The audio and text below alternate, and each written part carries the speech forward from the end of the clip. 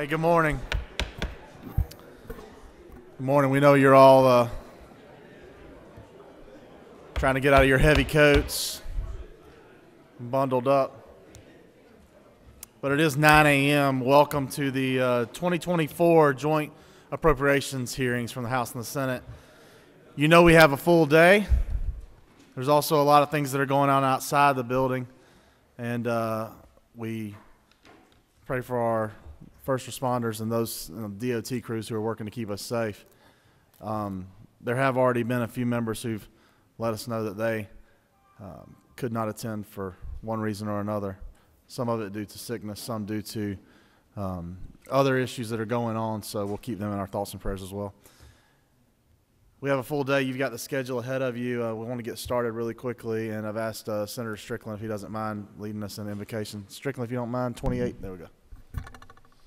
Thank you, Mr. Chairman. If you all please bow with me. God, thank you so much for this day that you gave us, Lord. Thank you so much for the ability and the opportunity to serve you and to serve the people of the state. Please be with all of our first responders, all of our state DOT workers and local workers around the state that are serving our citizens as we deal with the weather. Please keep everyone safe, Lord. And Lord, please give us wisdom and help us to make the right decisions in this room for all the Georgians. In Jesus' name I pray. Amen. Just a brief overview. You've had your budget books now for a few days and been able to see what has been proposed by the governor, who we'll hear from here in a few minutes. Appreciate him making time in his busy schedule, even from overseas, to join with us. I want to tell you, though, Chairman Hatchett and I have had a time to talk, too. We really do need your help this year. We need you to comb through things in your subcommittee reports as carefully as possible. There are a lot of needs around our state, but you'll also see that revenues, as you'll hear from Dr. Bushman later on, are not as strong as they have been over the past few years. You'll see where even in the next month, revenues are not as strong this month as they were the month before. And you'll see where he may predict that we have at least a slight chance of a recession in the first half or the second half of this year. So we need your help as we comb through the needs of the state, as we comb through things that we've looked at as legislative bodies over the past few years. There's a lot of good items in this budget, but we need to make sure we're being prudent with state money and with taxpayer money. Remember, we're not creating anything ourselves. All we do is reallocate funds that we collect from others. So I think I'd speak a little bit for Chairman Hatchett as we've been talking. This might be the hardest one we've looked at yet. Would you agree, Chairman Hatchett? I'll agree, because everybody in here keeps asking for funds. So that being said, please do keep your please do help us dig down deep on these issues over the next couple of weeks, and as we work to prepare a budget that's suitable for all Georgians. Chairman Hatchett. Thank you, Chairman Tillery. Good morning. All right, y'all been kind of rowdy already this morning, so I hope that means y'all are getting ready to ask a ton of questions, and some great questions. Just a little bit of housekeeping. So we do have very, very full schedules today, and if you've looked at your calendar, even more so tomorrow. So I know we sit in here and we get questions, and I'm going to ask that you, if it's a question that you can ask offline to the presenter because of timing, and y'all will know if we're behind. You can read or watch just as easy as I can. But we got to give these agency heads time to present their story. So just keep that in mind. I hope we do have some good questions. We'll have some good banter as we had during our special session with those that presented then. But I'm excited, really, for the first time in a long time, that our agencies were able to ask for funds to meet their growing needs for our growing state. I'm glad that we're able to use some of the one-time surplus funds for some of our strategic long-term investments like ERS, DOT, and infrastructure needs all across our state. I'm looking forward to hearing from our governor and the agencies about all these additions that they've asked for, and looking forward to putting our stamp on the budget and appropriating these funds across all corners of our great state. And with no further delay, I believe our governor is waiting on us as we speak. So if y'all would like to tune in to Governor Kemp.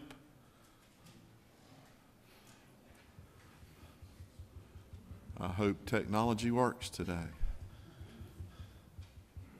There's Governor Kemp. Hello. Hey, Chairman, can y'all hear me all right? We can hear you, and you can't see it, but the room is packed. Everybody's waiting to hear from you. Yeah, I can actually see the room right now, and I see that it is, and I hope I'm centered on my screen. I've had our new historic first female chief of staff, Lauren Curry's had this thing working all morning from here in Switzerland to make sure that we could get connected with y'all, so I'm glad that it's working. It's working, and the floor is yours, Mr. Governor. Well, I appreciate Chairman Tillery, Chairman Hatchett, appreciate Senator Strickland's prayer. I appreciate the members of the Appropriations Committee and for being able to join you this morning from Switzerland, where Marty and I are really sharing Georgia's success story and our business-friendly environment with the world, and to advocate for the principles that we're so proud of in the great state of Georgia. I know a lot of the media is probably following the meeting this morning, and if the two chairmen will just indulge me, I wanted to just give a quick weather report. I've been in communications with Director Stallings at GEMA and Commissioner McMurray at DOT. We pre-treated roads north I-20 all day yesterday and last night. We've had a little bit of accumulation in northwest Georgia, but they're dealing with that up there. We're continuing to monitor the very cold temperatures, and especially the wind chills that are blowing into the state as we speak and will later today. I know we've had some school closures out of abundance of caution, and potentially some state agencies that may have had a little delay opening depending on where they were in the state. And I just want to urge all Georgians to continue to be winter weather ready over the next week. It's going to be very cold. And just some really treacherous conditions. And GEMA is going to continue to keep us updated. So I'd urge Georgians and everyone out there to be ready, but also just to follow the updates in their local media.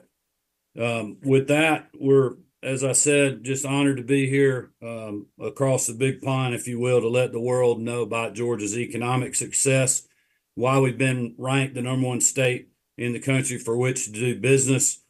We had some great meetings here yesterday, and I know Commissioner Wilson will be joining you like I am today, and he'll speak a little bit to some of the companies that we had the opportunity to meet with, and we've got a lot more to do here on our trip. I just want to thank the members of the Appropriations Committee and the members of the General Assembly. With your help during my time in office, we've helped attract 171,000 new jobs and roughly $74.5 billion of investment to our great state. And I'm pleased to say that the amended 24 and fiscal year 25 budgets will help us further these historic economic development efforts in the years to come. As you all know, across Georgians, millions of hardworking families are dealing with the disastrous consequences of Bidenomics, and the federal government thinks the solution is to take more money out of the pockets of the taxpayers. But thankfully, here in Georgia, with your support, we're giving those dollars back to the people where it belongs. And I just want to thank you again for your support of these measures that we've taken really over the last year or so. And just want to offer our willingness to continue that partnership to find other ways to provide Georgians relief. As you know, over the last 2 years, we've returned nearly $5 billion to Georgia families through tax refunds, multiple suspensions of the state gas tax, and direct property tax relief. The budgets you see before you will go even further in helping our fellow Georgians fight through the failed policies of Washington, D.C. It reflects the historic tax cut legislation that we all worked on together to provide permanent tax relief for our citizens.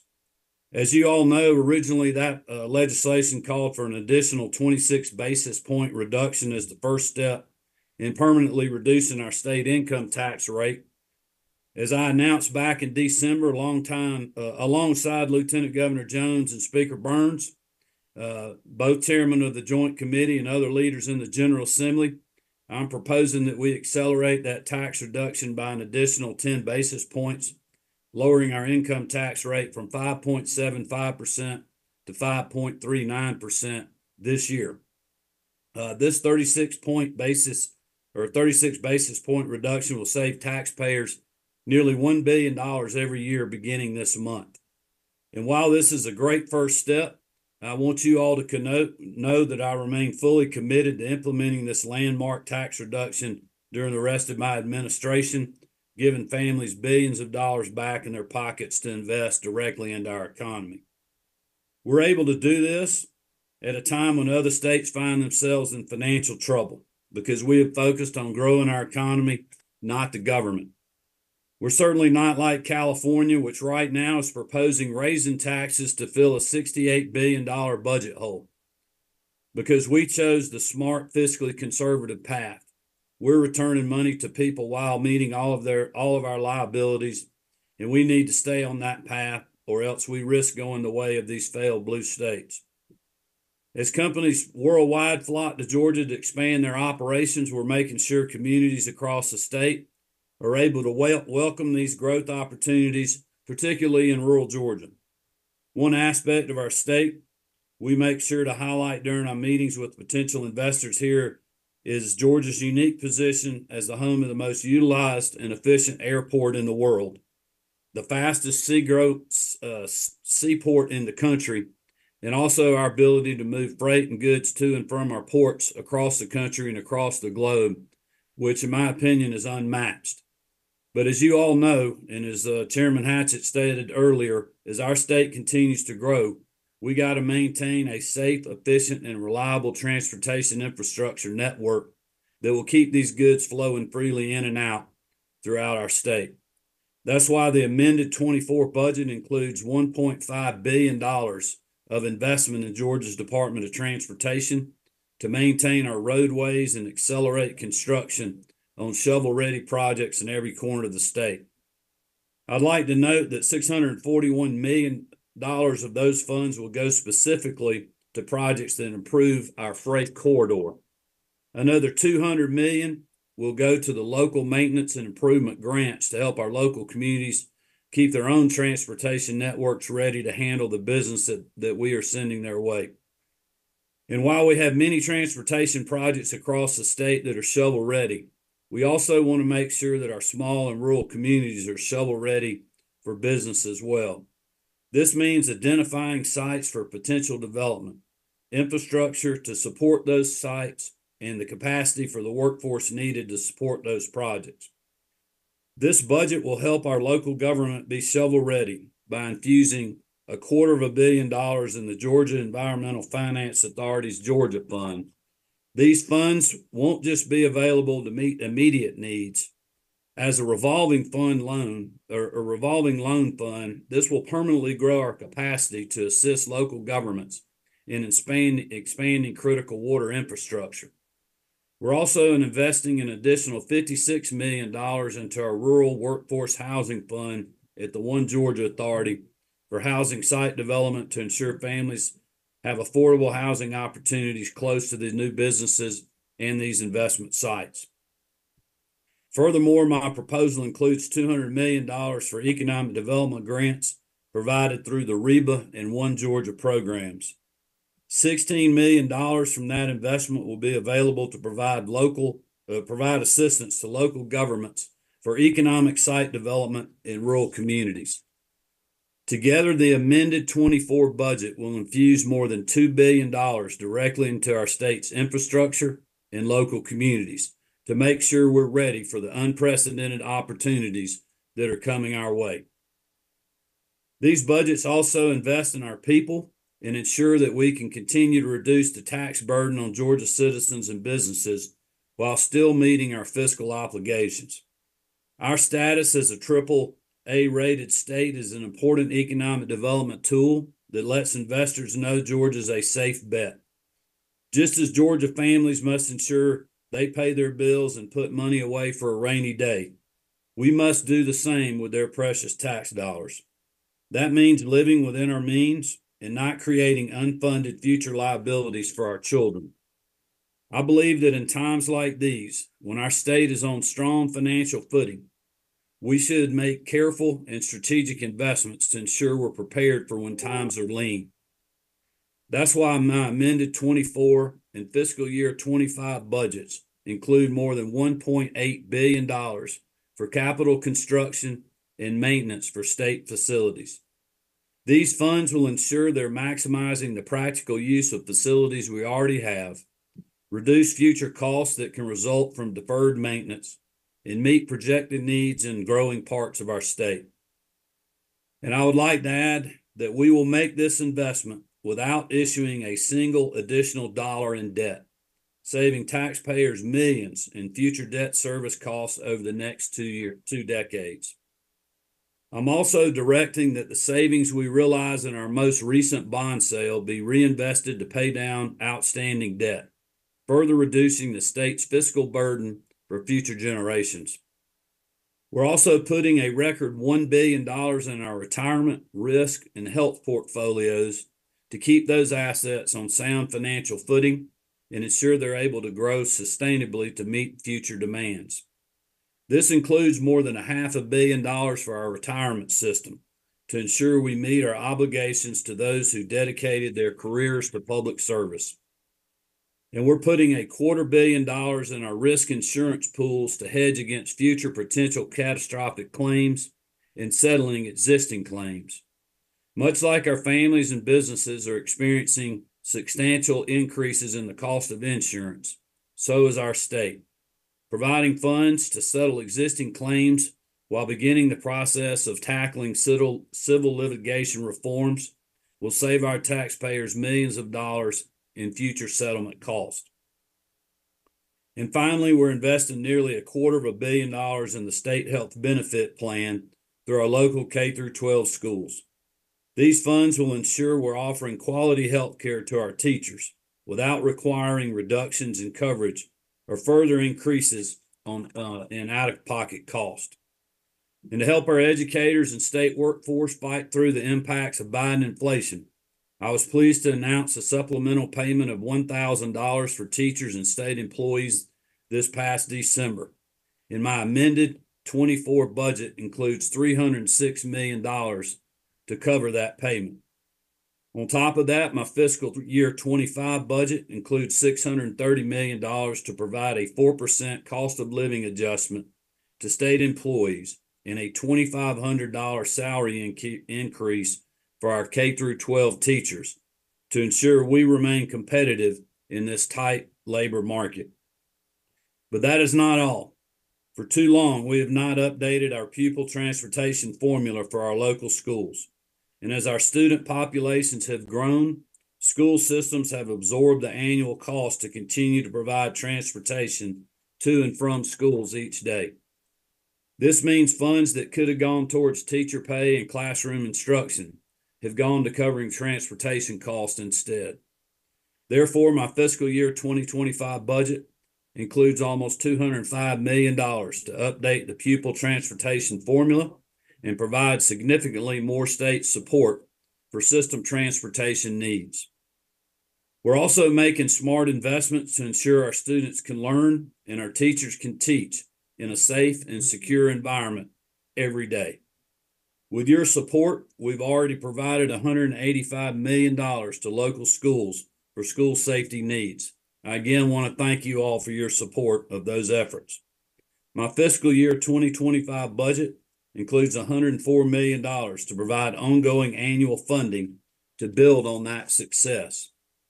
In total, the fiscal year 25 budget proposal provides our local schools with more than $1.4 billion in additional funding to meet growth needs, improve teacher pay, and maintain health and retirement benefits, as well as securing our schools and ensuring the state is doing its part to meet the educational needs each and every student across our state. I appreciate your support and partnership as we have weathered the uncertainty of the last 3 years. Our fiscal conservative approach has served us well, and as a result, we have the opportunity to make unprecedented investments in our state, while at the same time enacting the largest state tax cut in our history. I want to thank you for your time this morning, and I look forward to working with each of you over the next few days of the legislative session as we keep Georgia the best place to live, work, and raise a family. Again, Chairman Tillery and Chairman Hatchett, members of the Appropriations Committee, thank you for letting me present this morning. I wish you the best the rest of the week. Look forward to seeing you when we get back. God bless. Thank you, Governor. Thank you, Chairman. Y'all have a great day. Thank you. We appreciate all you and First Lady Marty Kemp are doing to always market the great state. Thank you. It's an honor. Y'all have a great day. You too. Thank you. All right. I think we still have a few seats. I think the members that have come in have gotten a place to sit. I think so. We're packed. Thank y'all. So we'll move on. You ready? Okay.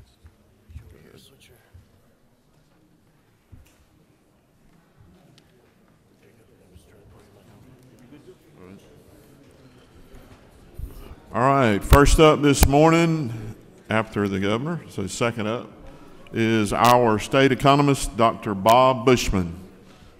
Dr. Bushman, the floor is yours. Okay. Thank you very much. Good morning, everyone, and thanks for braving the weather to come out, especially if you were north of the metro area and might have seen a little snow. Thank you, Chairman Hatchett and Chairman Tillery, for inviting me to speak today on the economic and revenue outlook for the state. There we go. My presentation today is in two parts. Focusing first on how we got here, explaining the phenomenal revenue growth the last 3 years. And second, where we're going. What is the economic outlook and what does it mean for revenues? First, to recap revenue trends, this graph shows tax revenues by major tax type since fiscal 2018. Starting at the base with personal and corporate income taxes, followed by sales, motor fuels, TAVT, alcohol and tobacco, excise taxes, and insurance premium taxes, and then all other, that thin blue line at the top. Over 5 years, state revenues have grown cumulatively by, I have a hard time with that word, I don't know why, by $10.4 billion, or about 45%. But it's important to note that 91% of that growth, about $9.4 billion, came in just 2 years, fiscal 2021 and 22. The state's three largest revenue sources, personal and corporate income taxes and sales taxes, in fact, grew by $11.1 billion over the 5 years. Other taxes performances varied, and of course, motor fuels tax was suspended for parts of both fiscal 22 and 23. Total fiscal 23 tax revenues were essentially flat from fiscal 22. Focusing on the latest full year, we can see that in fiscal 2023, personal income tax was down about $1.3 billion, while corporate income tax was up by roughly the same amount. So what explains this divergence from the two? Large gains in one, really unprecedented gains in one, and a decline in the other, in the same amount. A large part of the answer is a structural change in the way pass-through entities, S corporations, partnerships, and LLCs, pay taxes. Starting with tax year 2022, these businesses are allowed to file and pay their Georgia income tax at the entity level rather than at the individual owner level. The reason they would do this is the $10,000 limit on state and local tax deductions on their federal tax returns. For the state, it's roughly a wash. What they pay through the corporate income tax would have otherwise been paid through the personal income tax. But they save money on their federal returns, so 30 states now allow entity-level filing for pass-through entities. So how much did this loss shift from personal to corporate income taxes? Based on a tabulation by the Department of Revenue of tax year 2022 corporate tax payments, about $950 million were paid in fiscal 23 just from pass-through entities opting for entity-level filing of their 2022 taxes. So there'll be more from their 2023 taxes, a little bit in the 23 numbers and a lot more in the 2024 numbers. The rest of the story on what's been driving income and other major taxes besides motor fuels is to be found in the economy and in the markets. This graph shows what's been happening to Georgia and U.S. real personal incomes since the last quarter of 2019, indexed to 100 in the first period, so you can see the cumulative growth over time and compare the U.S. to Georgia. The solid lines are total real personal income, including income from employment, from dividends, interest, and rents, and from transfer payments. Georgia in orange and the nation in blue. The dotted lines represent only the wage and salary component of total personal income. The spikes in total income in 2020 and 2021 are the result of the big federal transfer payments during the pandemic. So as those transfer payments wound down, total incomes fell back and ended the period up only about 4%, inflation adjusted over nearly 4 years. That's not bad, but wage and salary income did much better. Nationally, up 5.2%, and in Georgia, up 8.5%, and continuing to climb through the third quarter of 2023. Historically, wage and salary income has been the main driver of personal income tax revenue. No surprise there. Taxes on wage and salary income are collected generally through withholding payments. And historically, withholding collections have been approximately equal to total income tax collections on average each year, each vary differently from quarter to quarter, so the lines go up and down. But over the full year, they've been roughly equal.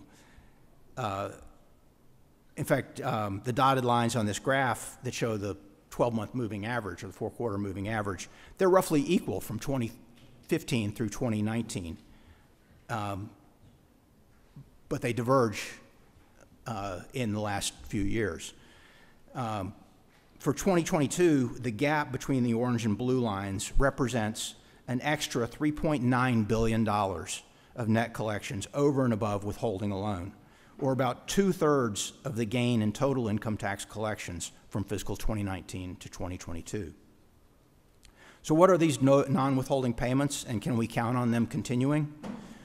Well, most of these are tax payments related to income earned from a business, from self-employment, or from investments, offset by refunds, including those from over withholding against wage income. I read something the other day that said 75% of wage earners are over withheld and thus get a refund at the end of the year. I try not to be. I try to make the number as small as possible. Manage my own savings instead of letting the federal government do it. My predecessor talked to you last year about an apparent windfall to the state from taxes on capital gains. But at the time, data weren't yet available to try to quantify how much the state collected on capital gains in fiscal 2022. Those data are now available, and I'll show you what we found on the next slide. But before we leave this one, note that in the last 4 quarters, calendar 2023, withholding has grown to $15.7 billion, up 34% from 2019, before the pandemic. I mentioned before that real wage and salary income in Georgia is up 8.5% since the last quarter of 2019. The rest of the gain is from inflation, or the portion of all raises given by Georgia employers just to keep up with the cost of living.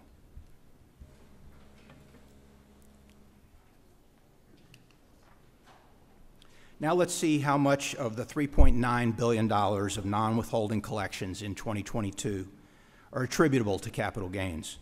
To estimate this, we drew on 2 data sources, the IRS's statistics of income data for Georgia residents and DOR data compiled from e-filed Georgia tax returns for which capital gains income can be broken out. The IRS data, unfortunately, stops in 2020. 2021 numbers won't be available until next month. The DOR data go through tax year 2021, but only cover e-filers, so some filers are left out, particularly low income, but also more complicated returns that are perhaps more likely to have capital gains. The IRS data then should better approximate total taxable gains in Georgia. So we estimated comparable 2021 numbers, assuming the gains are taxed at the top marginal rate, shown in the shaded area, if you can see that shading, in the last column up there.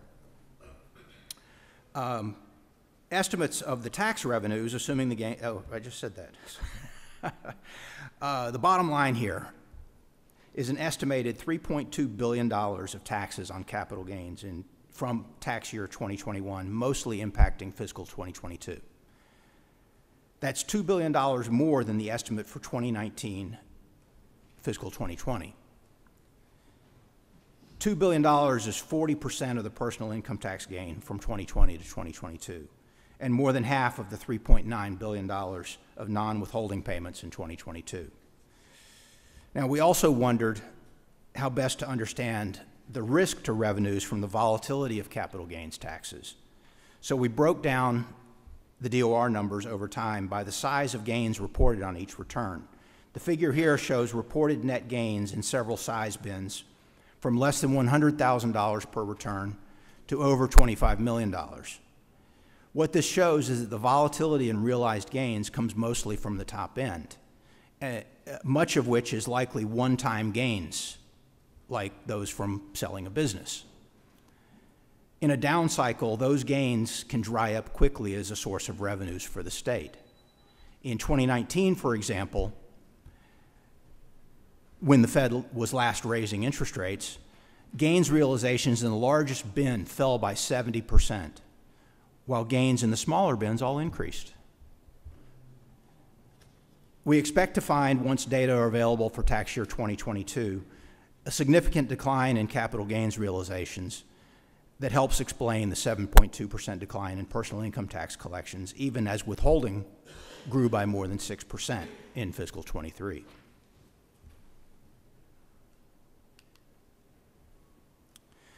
Now, the income spikes that I showed you in an earlier figure from pandemic assistance payments, as well as the sustained revenue growth of ordinary personal income since 2019, have contributed to state revenue growth in another way, through the sales tax. Sustained growth of ordinary personal income, income from a job, a business, or investments and pensions, is the main driver of sales tax revenue growth. Nominal personal income growth in Georgia, excluding transfer payments, averaged about 5.5% over the last 4 years, while sales tax revenues grew by 9.3% from fiscal 2019 to 2023. Now, what explains the faster growth of sales taxes versus income? First, the income spikes from pandemic assistance supported consumption even as income from other sources initially fell for a lot of people. Second, in what should have been a surprise to no one, a large part of those payments were not immediately spent, but rather saved. Now, many of you have probably seen a graph like this before, showing U.S. personal savings rates compared to some normal rate. The orange line across there being the 2015 to 2019 average savings rate across the U.S. The positive gap for about 18 months of the pandemic represents the accumulation of excess savings. The negative gap the last 2 years is those savings being spent back down. The story is not quite over. Estimates vary as to when the remaining excess will be spent, but analyses I've seen all suggest sometime this year. The other big factor has been the mix of consumption spending. Beginning with the pandemic, consumption shifted from services to goods. Nationally, goods consumption has risen over 35% in the last 4 years. Services consumption, on the other hand, is up only 25%. As you know, goods are generally taxable in Georgia, while most services are not. A shift back towards services would mean less sales tax revenue for the state.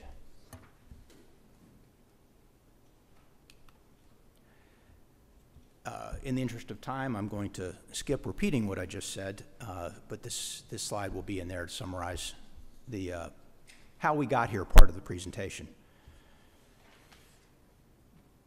Now let's look at a few other broad measures of current economic conditions and performance over the last year to set up for the 2024-25 outlook. First, unemployment. Going into the pandemic, both Georgia and the nation were enjoying a low unemployment rate of about 3.5%. And as you'll recall, unemployment spiked to double digits by that April, with much of the economy shut down. But Georgia's rate peaked lower and came down faster, setting an all-time record low of 2.9% in April and May of 2022. This low unemployment rate has put upward pressure on wages, contributing to real wage growth. The flip side of that is higher costs for employers, pushing businesses to raise prices, which in turn puts pressure on the Fed to tap the brakes. The good news is the Fed's 11 interest rate hikes since March of 2022 have not yet slowed the job market. Unemployment remains at historically low levels of 3.4% in Georgia and 3.7% nationally. Another problem with a tight labor market is that it's hard for businesses to find workers, so we need a growing labor force of qualified workers to grow the state economy. This graph shows how that's going. Since February 2020, just before the beginning of the pandemic, Georgia's labor force has grown by 3.1% cumulatively through November. This compares to only 2.3% nationally, not counting the decline in the latest month. Also, since February 2020, Georgia non-farm employment has grown by 5.8% versus 3.1% nationally. The Bureau of Labor Statistics survey of households reports a record 5.18 million Georgians employed in November, 243,000 more than before the pandemic, and up 98,000 in 11 months of 2023. Growing employment leads to growing output from businesses, which brings us to the broadest measure of economic performance, real GDP, or GDP adjusted for inflation. Georgia and U.S. real GDP, shown here indexed to 100 for the fourth quarter of 2019, have grown by 5.6% and 7.3% respectively on a cumulative basis from pre-pandemic highs. Growth has mostly stayed positive since the plunge, even in the face of Fed rate hikes. Georgia outperformed the nation through the end of 2022, but has lagged a bit in the results we have so far for 2023. Nevertheless, the state economy is headed up strongly again in the latest quarter, up 4.5% annualized in Q3. Now, speaking of the Fed, we've seen 11 rate hikes over 17 months, taking the Fed funds rate from near zero to a target range of 5.25% to 5.5%. The Fed has done this to fight inflation, which had gotten out of hand because of the extraordinary measures taken by both it and the federal government to boost the economy during the pandemic. This graph shows you the inflation surge that prompted their actions and how their fight is going. Headline inflation, the all items consumer price index shown here in blue, started climbing in early 2021 and peaked at 8.9% in June of 2022, far above the Fed targets. The purple line shows inflation in goods prices. These prices skyrocketed in 2021, and goods inflation peaked at 14.1% in March of 2022. Many of us are old enough to remember that from the late 70s and early 80s, similar inflation rates. Since then, it's fallen dramatically. Some prices that made the news in 2021, like eggs and meat, have fallen since that time, while overall goods inflation has been near zero in recent months, dipping into negative territory 3 times since June. So why isn't the Fed done? Why are we still seeing headline inflation of 3.4% for December and core inflation of 3.9%, both still well above the Fed's 2% target? The reason is prices for services. which accelerated their rise while goods inflation was easing. Services inflation didn't peak until a year ago and is still high at 5% in December compared to a year earlier. Monetary tightening has had partial success in bringing inflation down, but the Fed is likely to stay tight for a while longer given the latest inflation readings and the lack of other signs of major slowing in the economy. So I wouldn't count on a March rate cut, probably a little bit later than that.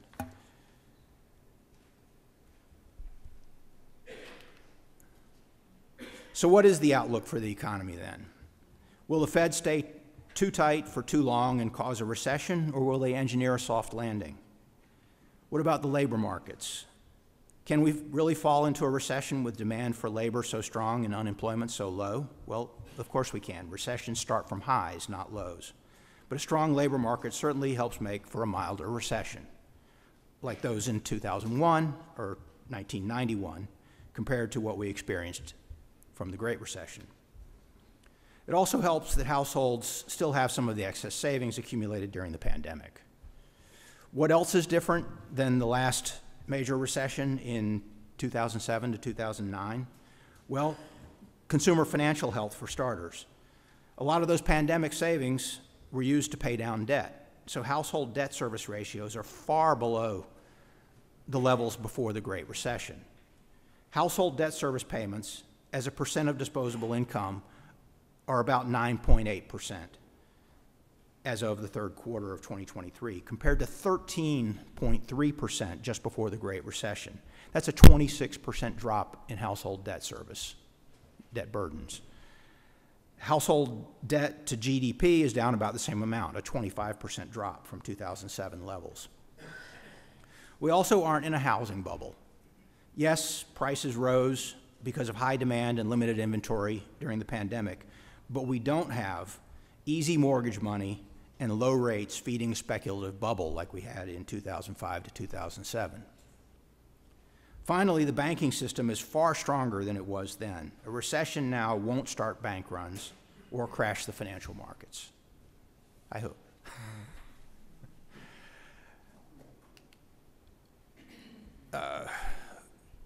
What should we worry then? Well, inflation is still high and the Fed is still tight. An early start to the Fed rate cutting would likely mean they see the economy weakening more than they would like, not that inflation has been whipped. Rising labor costs and difficulty hiring squeeze profits and slow business growth. Higher mortgage rates put downward pressure on prices, discouraging new home construction. And office vacancy rates are at all-time highs. In Metro Atlanta, according to data cited by the AJC a week ago, 32% of office space in Metro Atlanta sits empty because many workers want to keep working from home, and so far, employers are mostly accommodating them, reducing demand for office space. One more thing that I worry about is whether this particular recession indicator, the spread between 3-month and 10-year Treasury rates, will finally be wrong.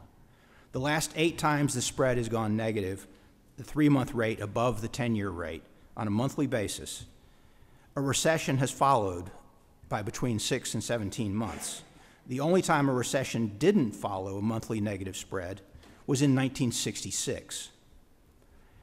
This time, the spread first went negative in November of 2022, so we're in the 14th month. Take it as you will, but it's an objective indicator that hasn't been wrong in a very long time. The New York Fed, in fact, publishes a recession probability indicator based on this spread. As of December, the probability of recession by the end of this year is about 63%, according to this model.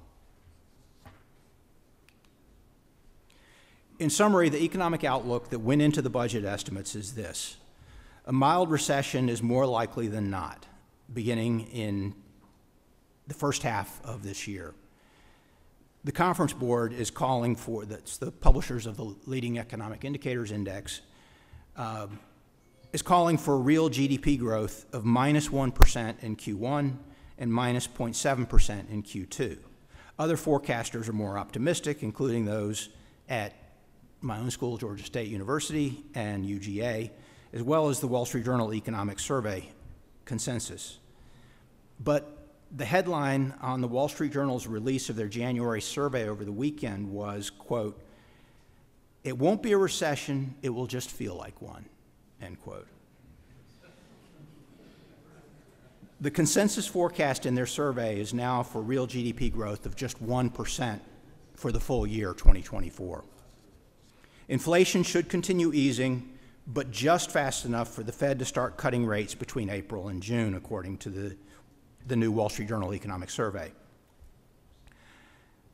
Unemployment should rise above 4% by Q2 and peak later in the year at between 4.2 and 4.3%, depending on which survey you listen to.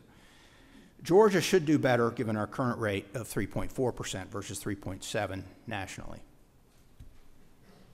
And of course, we have mitigating factors that should make any recession a mild one, and we still may avoid one. All of which brings us to the revenue budget, which is conservative for good reason. The scenario I've outlined suggests pullbacks from the unprecedented revenue growth since 2020. A slowdown in the economy and a modest increase in unemployment, along with much lower inflation, will be a drag on nominal taxable incomes, while generally more cyclical corporate taxable profits will put corporate income tax revenues at risk in a recession scenario. Goods inflation is behind us, and we can expect a consumption shift back to services, suggesting lower tax revenues from consumption spending, including both motor vehicles and from the general sales tax. We're also halfway into the year and already seeing significant declines in several of the larger revenue sources. Personal and corporate income taxes are both down around 4.5%. Sales taxes are flat, and excise and insurance premium taxes are also down significantly. In sum, we've had phenomenal revenue growth in recent years, which makes the comparisons tough, especially with a slowdown looming. Still, the budget forecast only brings us back to the post-Great Recession trend. And with that, we can open up to questions. Thank you, Dr. Darfin. Any questions from members of the audience?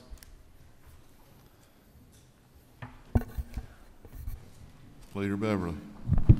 Thank you, Mr. Chairman. Thank you for your presentation. I have a quick question for you. You said that, we have a potential recession, or at least a slowdown. It seems like a recession may happen by the end of this year. How do your revenue estimates based on this year or that assumption play into how we should be allocating money? The reason I ask is this. The last several years, the economists prior to you had revenue underestimates, which led to increases, which now we have this huge surplus. So how can you ensure that the General Assembly now knows that, look, we're going to be on track, not because of revenue underestimates, but because you factored in the potential recession that may come in, and then how should we be allocating money in that space? Well, the allocation of money is y'all's job, along with some of my colleagues at OPB and the governor's office. The question you asked is why I spent so much time in this presentation going over how we got here on revenues to date, and particularly the phenomenal growth in 2021 and 2022. I also talked about the capital gains contribution to 2023 revenues. And if you look at the capital gains data, you can have windfall years, but those are usually quickly reversed. In fact, 2022 was a down year for the stock market. We don't have 2022 tax data to show capital gains yet. But like I said, we're expecting those to pull back to more normal levels, nothing like tax year 2021, which hit 23 revenues. Tax year, I'm sorry, 21 revenues. The other thing that's in the income tax numbers are the tax cuts that y'all already enacted that took effect a couple of weeks ago, as well as the 10 basis point reduction that the governor proposed in his budget.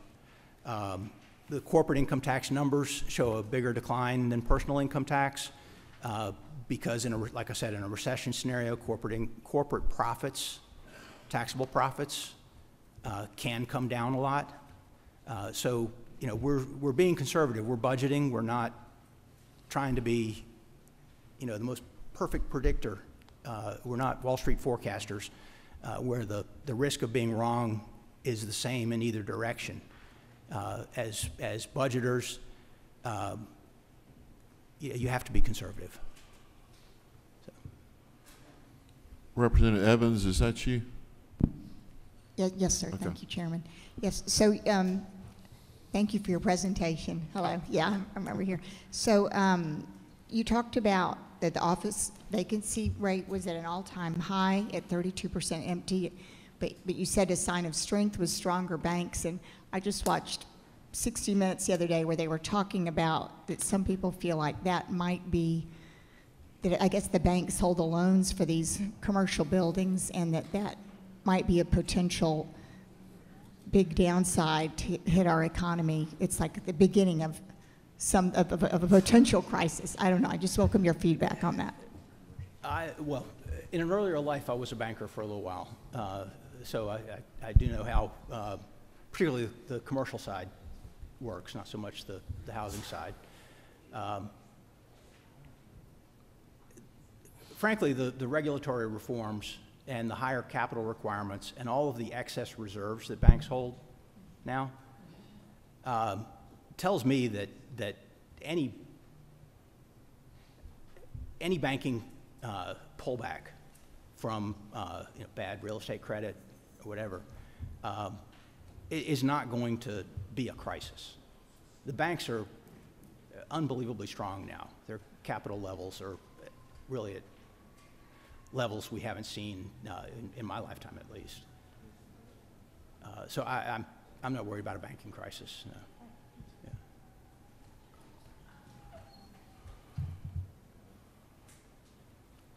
Representative Bruce, do you have a question? Does the unemployment numbers that you were talking about, do they factor in the number of people that have just given up looking for work? Well, the unemployment numbers count people who are actively seeking work as Right. unemployed. But They don't count people who are not seeking work. I haven't looked recently. The BLS also publishes that number that includes people who have just given up looking for work.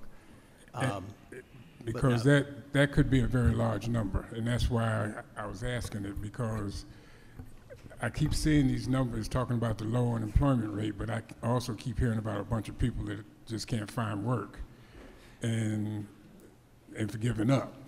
So that number could be a significantly different number. And also, you mentioned that there are a lot of employers that are having difficulty finding employees. What types of jobs, what category, I guess, of jobs are they having difficulty finding people for? Particular industries, well, y'all would probably, from talking to your constituents, businesses in your districts would probably know better than I would. But back to the question about the unemployment numbers, they're not low because of people giving up looking for work. In fact, the labor force, which includes the labor force, has been growing. People have been re-entering the labor force since the pandemic. We paid people, or the federal government paid people a lot of money not to work and not to look for work during the pandemic, but that stopped, and people are returning to the labor force. The labor force participation rates have been going up.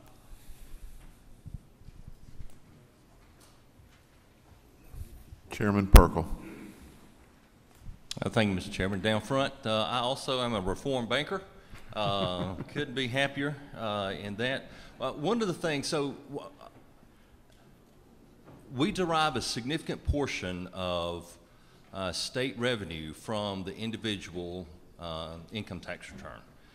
Individual income tax payments to the Department of Revenue is a big thing, and you spent a rather significant portion of your talk here today talking about that and how that could impact us going forward. And if I wrote it down right, and I could absolutely have missed it, if I missed it, I apologize.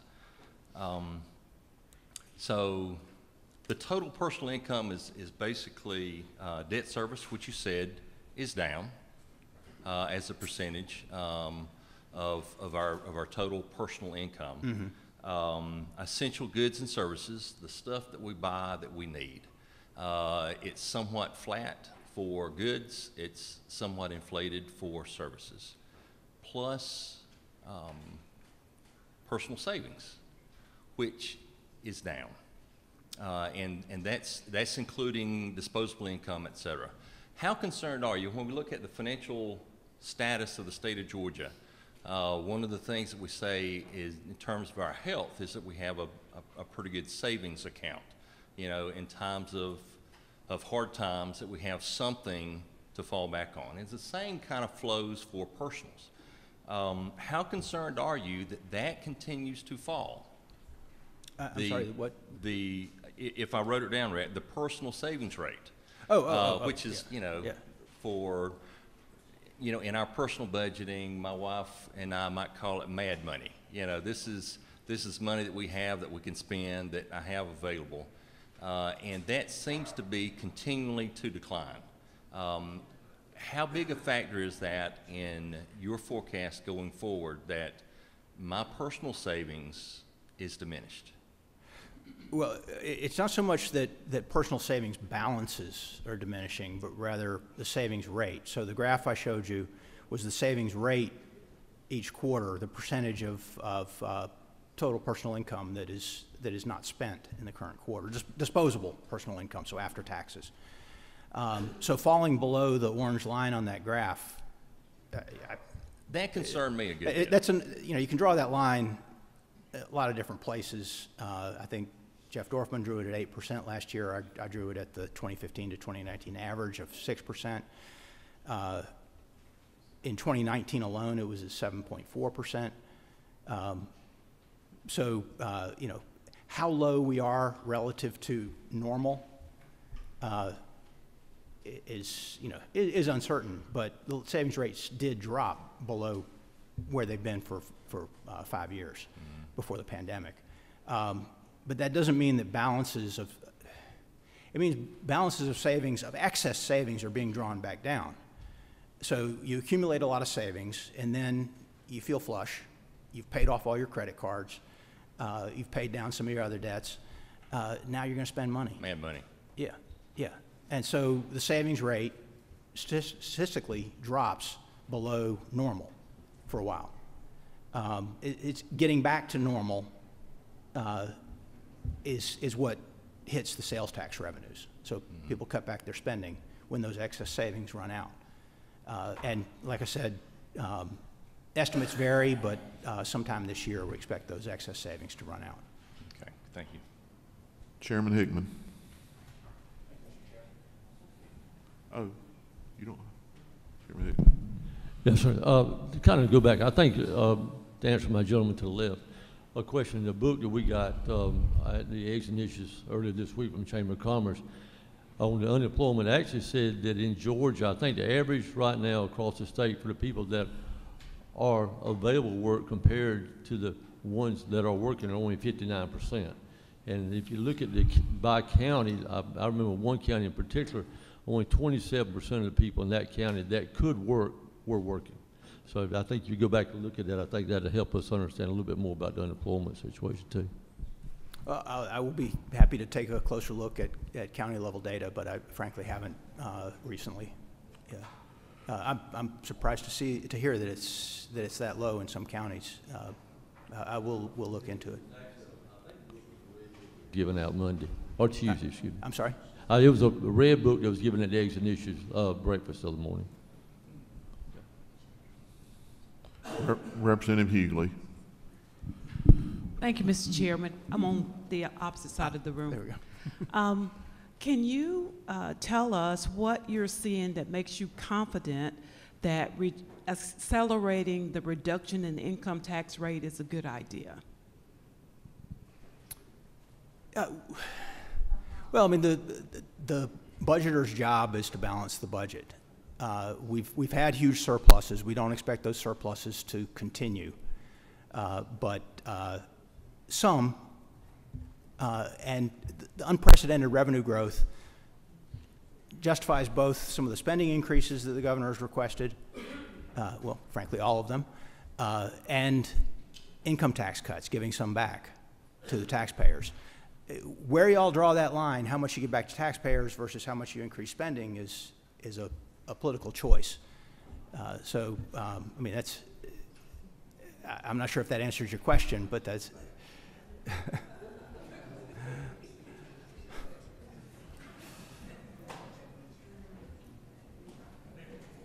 Chairman Newton. Thank you, Mr. Chairman, and thank you for that explanation as well. I am noticing in the amended FY24, there's an additional $2.3 billion in spending, and then when I look in the book at the lines, it says $35 billion coming in, $37 billion going out. So that's right. Some of the spending you're talking about. That right. 3 years of conservative budgeting has allowed us now to actually begin spending some of that at a safe time when things are not overly hot. You did mention, however, I think it was 63% possibility of a recession. How do we make sure we keep enough money set aside in case unemployment claims go up, or if national inflation begins to affect right. Georgia more?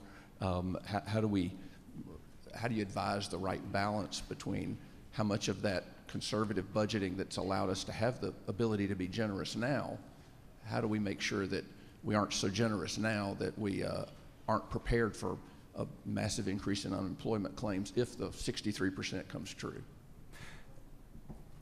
Well, if the 63% comes true and the recession is more severe than we anticipated, that's what rainy day funds are for. We've got a very strong revenue shortfall reserve. It's overfunded versus the statutory limit of 15%. And the governor's budget does call, like you said, for drawing those reserves down by $2 billion to support additional spending. But how we protect the budget going forward is to maintain those reserves at a reasonably high level. That's also how we maintain AAA bond rating. Well, thank you. Senator Orrock. Thank you, Mr. Chairman. Thank you for your extensive comments and data that you brought us today.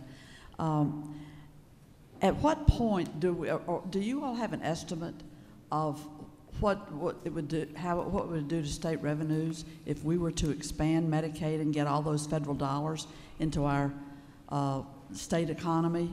Investing in our healthcare infrastructure and hopefully saving rural hospitals from closures and improving our health statistics. Has the numbers been run on that at any point? I focus on the revenue side, not the expenditure side, but my understanding is there are some proposals related to Medicare in the budget. But that's an expenditure side question that probably DCH, when they're here, or the division director for that area would know better than I would. I'm sorry. Well, just to clarify, aren't those revenues when we get federal dollars transferred down to our economy? Isn't that yeah, a knowable thing of what that would do for the economy? They're not in the revenue numbers that I forecast. They're not tax or fee revenues. They're not own source revenues for the state. They're payments from the federal government. So I can't really tell you much about them. It's sort of in a different column then, if you will. Different part of OPB. Thank you. Sorry. And close it out as we see the board now. Representative Maynard, do you have a question? Yes, thank you.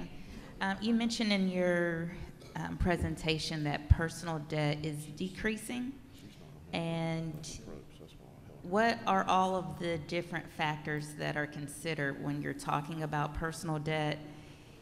And the second piece to that question is, there are payday loans. Is that included in personal debt? And there are these new online platforms where people are taking out loans to buy simple things like tissue. Is that included in the calculations of personal debt? Do you mean the buy now, pay later options on some websites? Yes. Those, I don't know if the Fed is able to track those yet. That's a fairly new. Of course, some of us also probably remember layaway plans in department stores when we were kids. But that's a fairly new phenomenon. I'm not sure if the Fed is able to track that very well yet. But loans, like payday loans, should be in those numbers. The two numbers I cited were figures tracked by the Federal Reserve. The debt service payments, so principal and interest payments on household debt as a % of disposable income, and the total amount of household debt relative to GDP. So the total amount of debt in an absolute sense is not declining, but it's shrinking relative to incomes and to GDP. So you may see some categories of debt that are actually increasing, student loan debt over recent years, for example. But relative to our incomes and to GDP, debt service burdens and the amount of debt outstanding for households has been declining. And especially since the pandemic. Like I said before, trillions of dollars were sent out to everyday people in the economy during the pandemic. And a lot of that money went to pay down credit card debt and other debts. Paying down debts is saving. You can borrow again to spend later if you want, but it is savings. Huh? You got a minute. And last question is Representative Buckner. Thank you, Mr. Chairman. You mentioned that there was a I'm sorry, there you go. 35% increase in goods consumption and a 25% increase in services. My question is, and it's just a curiosity, because is that real increase in consumption, or is it an increase in our revenue from things like the new sales tax on internet goods? No, it's an increase in consumption spending, but that includes the effect of inflation. Well, I think that graph might have been real personal consumption expenditures, but what happened was during the pandemic, we were all, for a while we were all staying at home and then working at home for a long time and going on Amazon and buying things. Those are tangible goods that are all taxable. So capturing more of the online taxes contributed to the sales tax growth during the pandemic. But that shift to goods is counter to a 50-plus year trend where services have grown to be a larger and larger share of consumption spending by households. Part of the increase in consumption spending, in taxable consumption spending, was goods and goods inflation. But if that 50-year, we should return to that 50-year trend of higher consumption of services and lower consumption of goods, and that will hit sales tax revenues. All righty. Last comment, Mr. Sorry, I almost called you Dr. Dorfman. I apologize, Dr. Bushman. Good to see you, and thank you again for being here. Can you go back a couple of slides to your slide? I think it started with a Fred at the top. It said it was about inflation. Back the inflation one, or it's the inflation one? Yeah, it's from that one right there. The one thing I want to point out, make sure I'm reading this correctly. I do see that spike in 2022, January, between about July 2022 in goods. But looking over at the far left column, that's a year-over-year change. So when we go back to zero, that 8% increase stayed on that price of goods, correct? It did. Until it went negative. Yeah. Inflation overall has not turned negative. We haven't had deflation. Right. That doesn't very often happen. It's usually bad news. It happened in the Great Recession. We had deflation. And that's what I want to highlight for our members is even though you're hearing inflation has calmed, please know that prices are going to hold at that higher level as we look at this budget and what's baked in. It's going to get difficult over the next few weeks. Thank you so much. All right. Thank you, Dr. Bushman. So I've gotten a couple of texts. I have allowed people that are not members of the committee to ask questions because nobody else was asking a question. So that if they're the last person blinking, then we'll let them ask a question if we have time. And all the presentations today are online. They're under the House Budget Office, and they're there, and they will be there. So just for your information. Our next presenter is Superintendent Woods. I don't know, he's not in the room yet. Is he in the hall?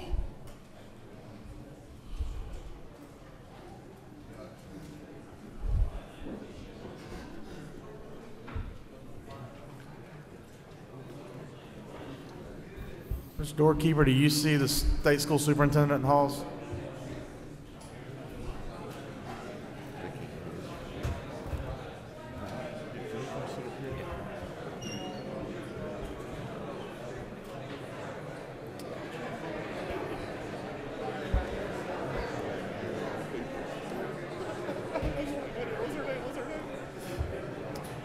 Representative Jackson, if you see the state school superintendent out, would you ask him to step on in?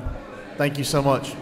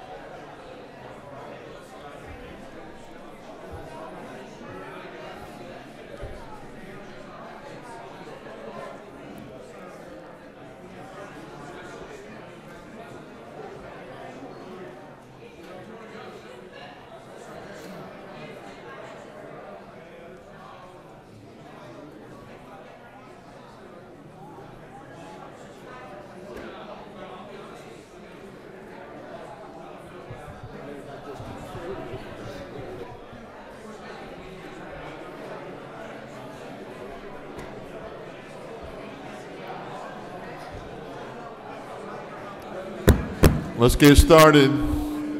Ooh, hey.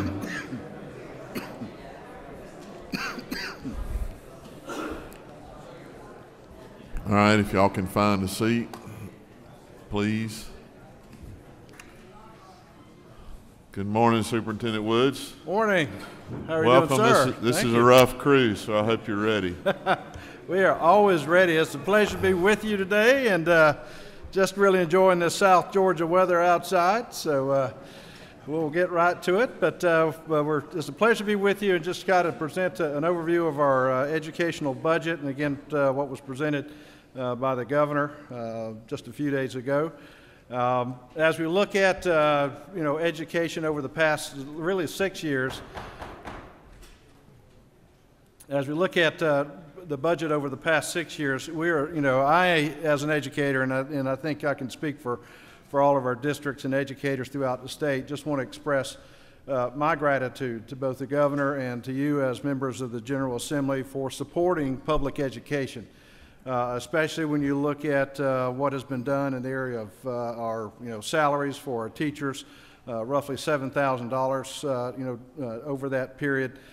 Dedicated funding in various grants for school safety. Again, we cannot be more excited about the proposal this year in that area, but also targeting transportation, school counselors, nutrition, mental health, and the things that really help make education move in a very fluid and secure way. So again, I do want to express my thanks to each of you who have been a part of that process. When we look at the upcoming budget that has been proposed by Governor Kemp, again, very pro-public education, very pro-child, I would say, really to start off with that. Recognizing the work and the leadership of our educators throughout the state, you know, funding of literacy, which again, I know that all of you here, you know, have a great desire to see would continue movement forward throughout the state in that area. Again, looking at in the Governor Kemp's budget, a tiered statewide literacy coaching model. We were prepared to move forward with that in a very aggressive manner.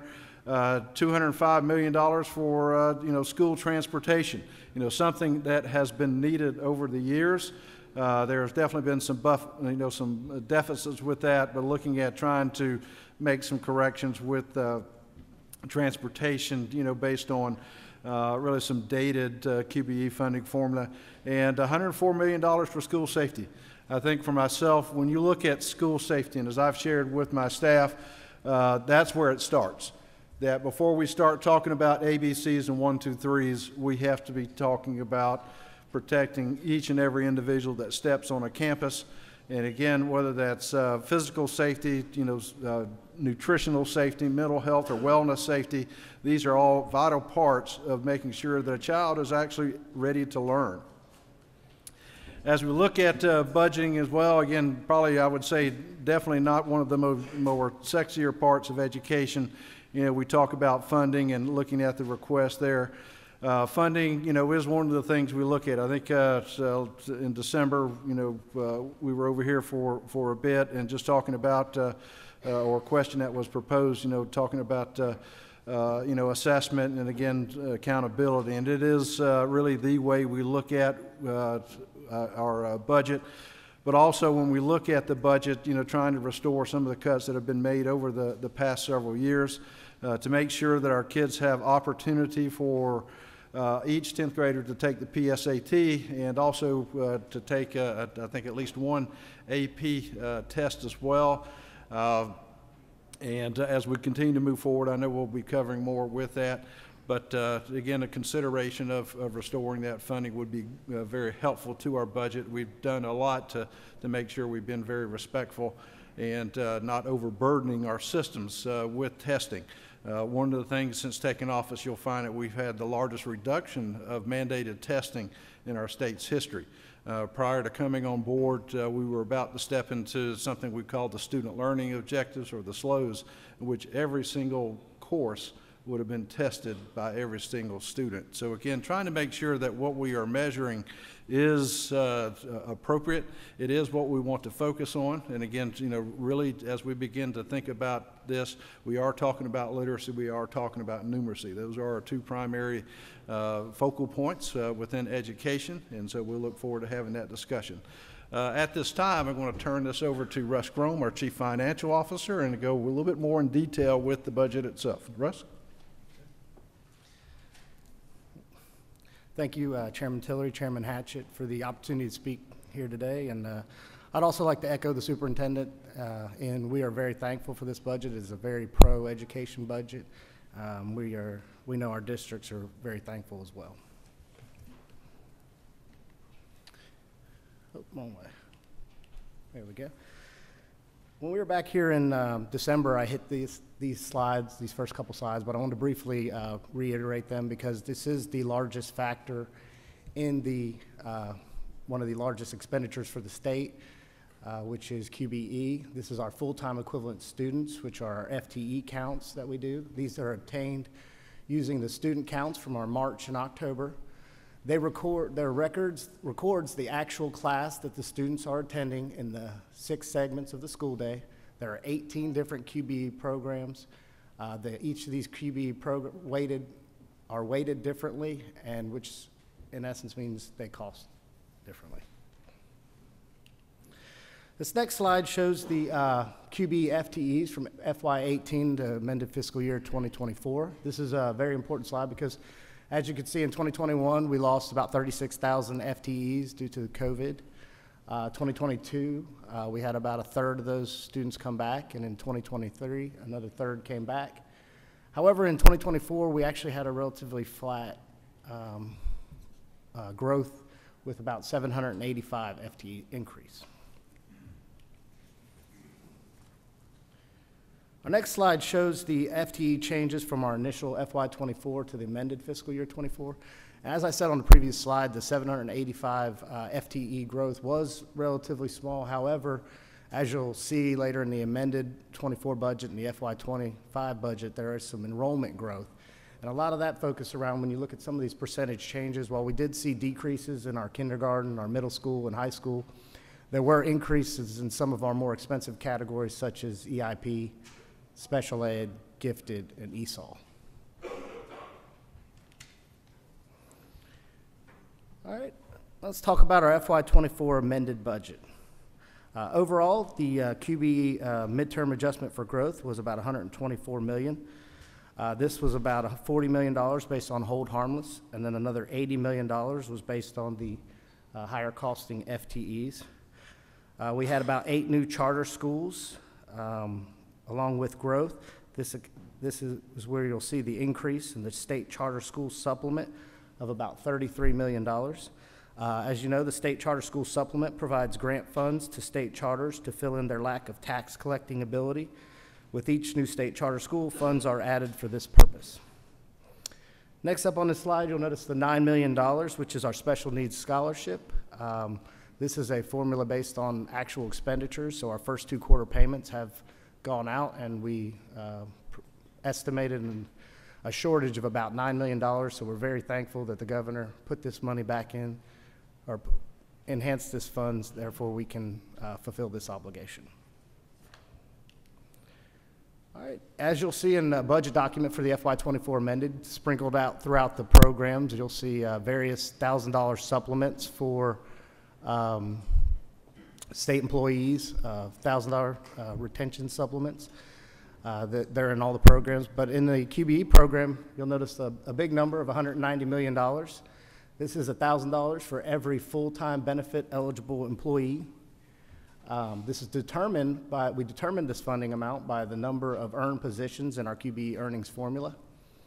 It included custodians, bus drivers, nutrition employees, nurses. It also provided for formula earned positions for CTAE, RESA, GNETs, and preschool with disabilities programs. Now, since when the governor made this announcement, some of the districts had already run their payroll and some were home for the holidays. So we did ask that all eligible staff receive their supplements by 1/31/2024. All right, now the FY25 budget. In our FY25 budget, you'll see a $2,500 pay raise. This is effective September 1st, 2024. This is about $367 million, and this does increase our base teacher salary from $41,092 to $43,592 in FY 2025. You'll see the enrollment growth, which is about $256 million. This is primarily the FTE growth that we noted earlier on the FTE slides. You're going to see health insurance rate an increase to $1,760 per member per month, which was cost about $242 million. We had a teacher retirement system increase of 19.98% to 20.78%. This was about $67 million. The state charter school supplement, an increase of about $50 million, which was also related to those 8 new charter schools. And our equalization formula increased about $267 million. Now, based on the digest, our FY25 equalization is calculated to be a little bit over $1 billion. With our equalization, this calculates relative system need and the amount of the state match. Wealth is depicted by a local digest. The need is illustrated by dividing the digest by the FTEs. We then equalize school systems with low local per FTE earnings to the state average. All right, some other program changes you'll note through our budget is the 4% COLA for state employees with a $3,000 cap. This is about $2 million. We had supplements for custodians of $1,000. We got our sparsity grant, new school nutrition formula increase, preschool disabilities, school nurses, state schools, and our CTAE programs, all to reflect the $2,500 pay raise or 4.1% increase. Also in our FY25 budget are some of our literacy supports. You'll notice $1.5 million for dyslexia screeners. If you'll note, I believe it was in 23, we got about $3.5 million, so this puts it about a little over $5 million for dyslexia screening pursuant to Senate Bill 48, which was in the 2019 session. We also got universal reading screener, $5 million from the 2023 session, Senate Bill 538. And we also got funding for tiered literacy coaching of about $6.3 million. This tiered literacy coaching is regional structured literacy coaches and stipends for literacy coordinators based in the science of reading.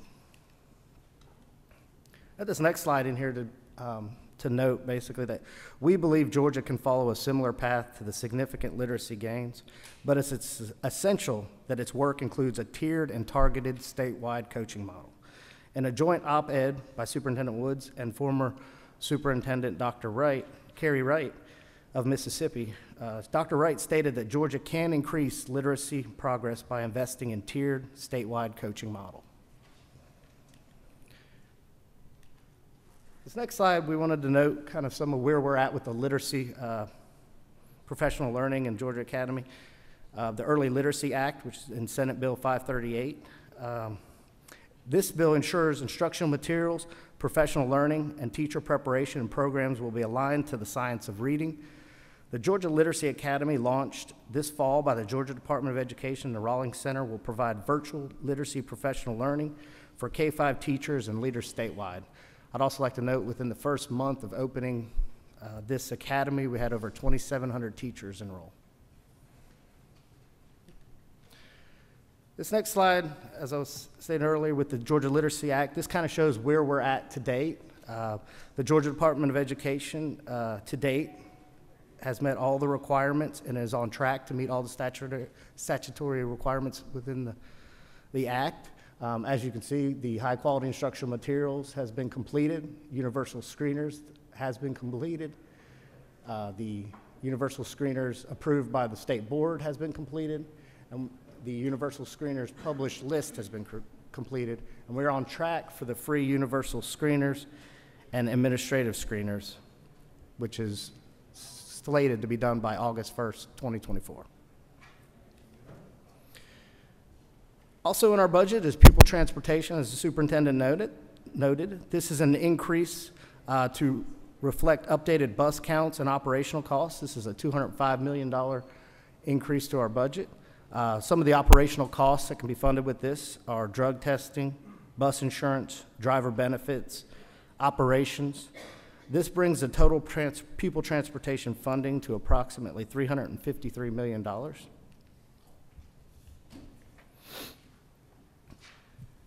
wanted to note some of the current challenges that we meet with the transportation funding, which is why this $205 million is so important to our districts.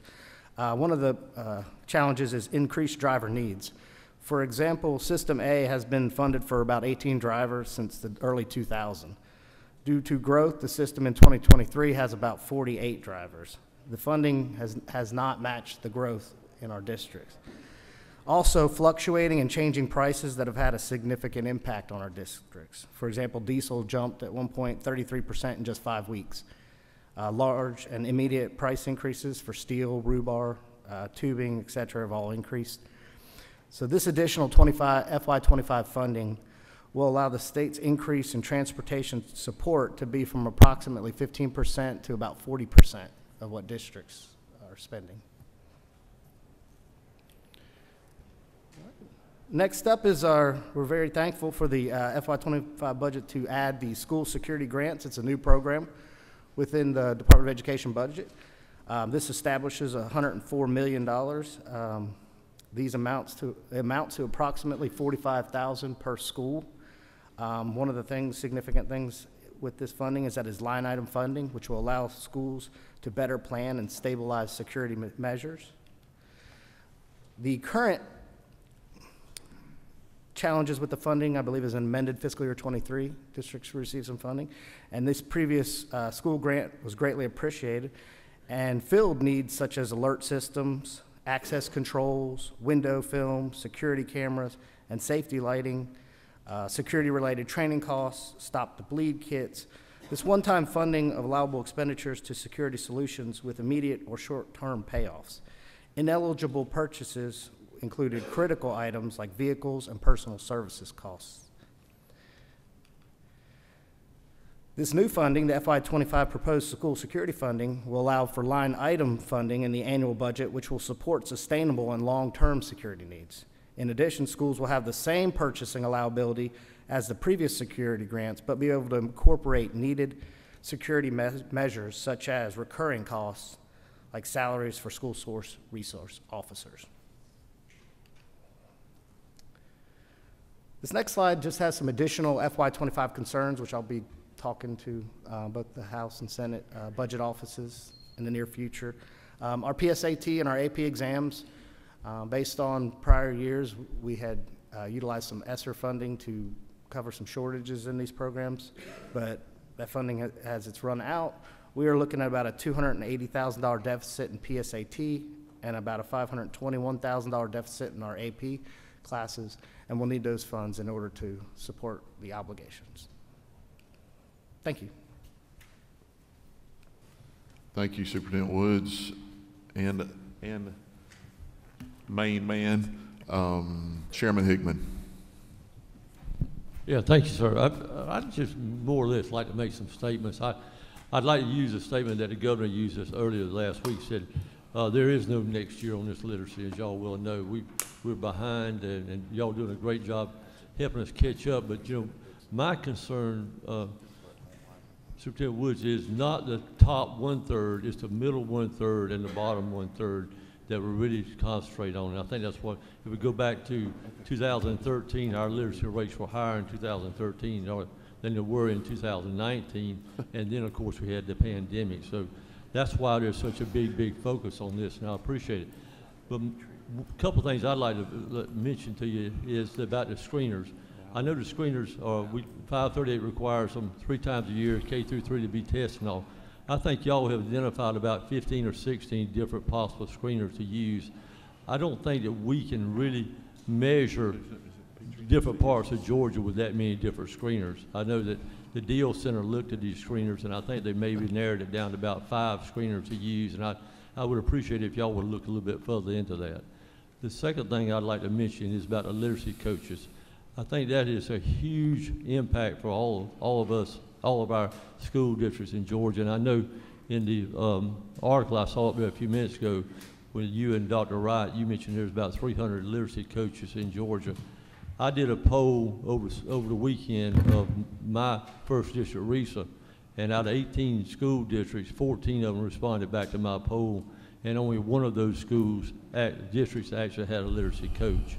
So I need, my personal thing, I need to know where those other 299 coaches are in Georgia, because they're not in my district, they're not in my area. So I think that we need to look further at the universal screeners, and we need to pay more attention to the coaches. And what I'm going to suggest also is sometime in the next week or so, I'd like for y'all to come to a joint committee meeting with Senator Dixon and myself and kind of do a more detailed overall as to where we are in 538.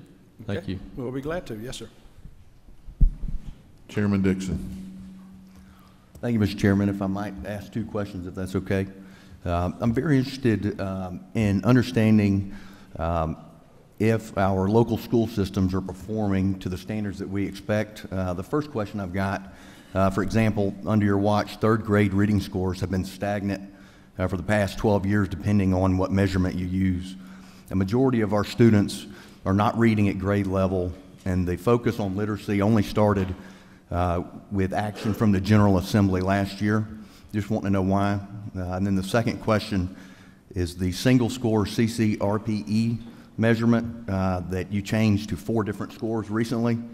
I think that makes it harder for us to understand how our schools are doing. Just would like for you to update this committee to the changes to this and how you provide oversight on the lower performing schools. Okay. Well, I guess, Senator, I would say that since day one, stepping on board, literacy has been something I've been very intentional about. One of the things we looked at, as I shared across the board, is that when I came on, we had adopted something called Common Core Standards. That was something that I knew it was just bad. It was bad legislation, it was bad standards, it did not achieve what we wanted to. And that has been an ongoing 9-year process in which I've had to, I guess, battle to get the current standards that we have right now. Our current standards, I'm proud to say, is based on science of reading, which again, previous standards were not. Also, it has a foundational piece, a K-5 foundational piece, which our previous standards did not. And that was something, again, I objected to, but until I was actually able to have votes in which we could move forward my proposal with the Board of Education, that is what Georgia had. So, I think that's one of the things we have to understand. This is what we expect our students to learn. And it was also, I think I would even say this is on math. So when I'm talking about school improvement and student improvement, it is just not with literacy. I think math is extremely important. And probably I would say that as I came on board, math is what I heard across the state. There was a lot of concern about that, and we, addressed those concerns. And so, I feel that we are where we need to be. We have a metric that, using the Lexile, which I think is very fair. When you look at some of the things that perhaps are saying are our students where they need to be, I think everyone would agree, no, we are not where we need to be, but I do believe we have the processes in place.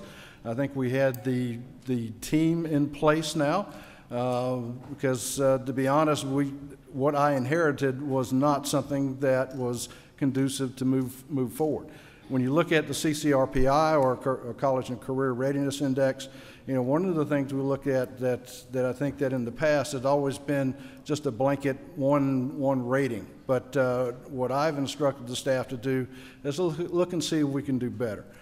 We always consider the CCRPI as our report card. Well, any report card I've seen, definitely has multiple measures that I could look at. It's very clear, very clean. And the new CCRPI model that we're looking at is actually more transparent than what we have had. Its design is to make sure that our districts can, A, look at the information and make appropriate changes to a child's performance and improve as we continue to move forward. So, I think that as we look at that, this has been kind of an ongoing issue, but I can assure you, things are in place now that I feel very confident about where we are as a state. The changes that have made, the standards, once again, are something that I'm very pleased with, and we're able to move forward both in literacy and in numeracy as well.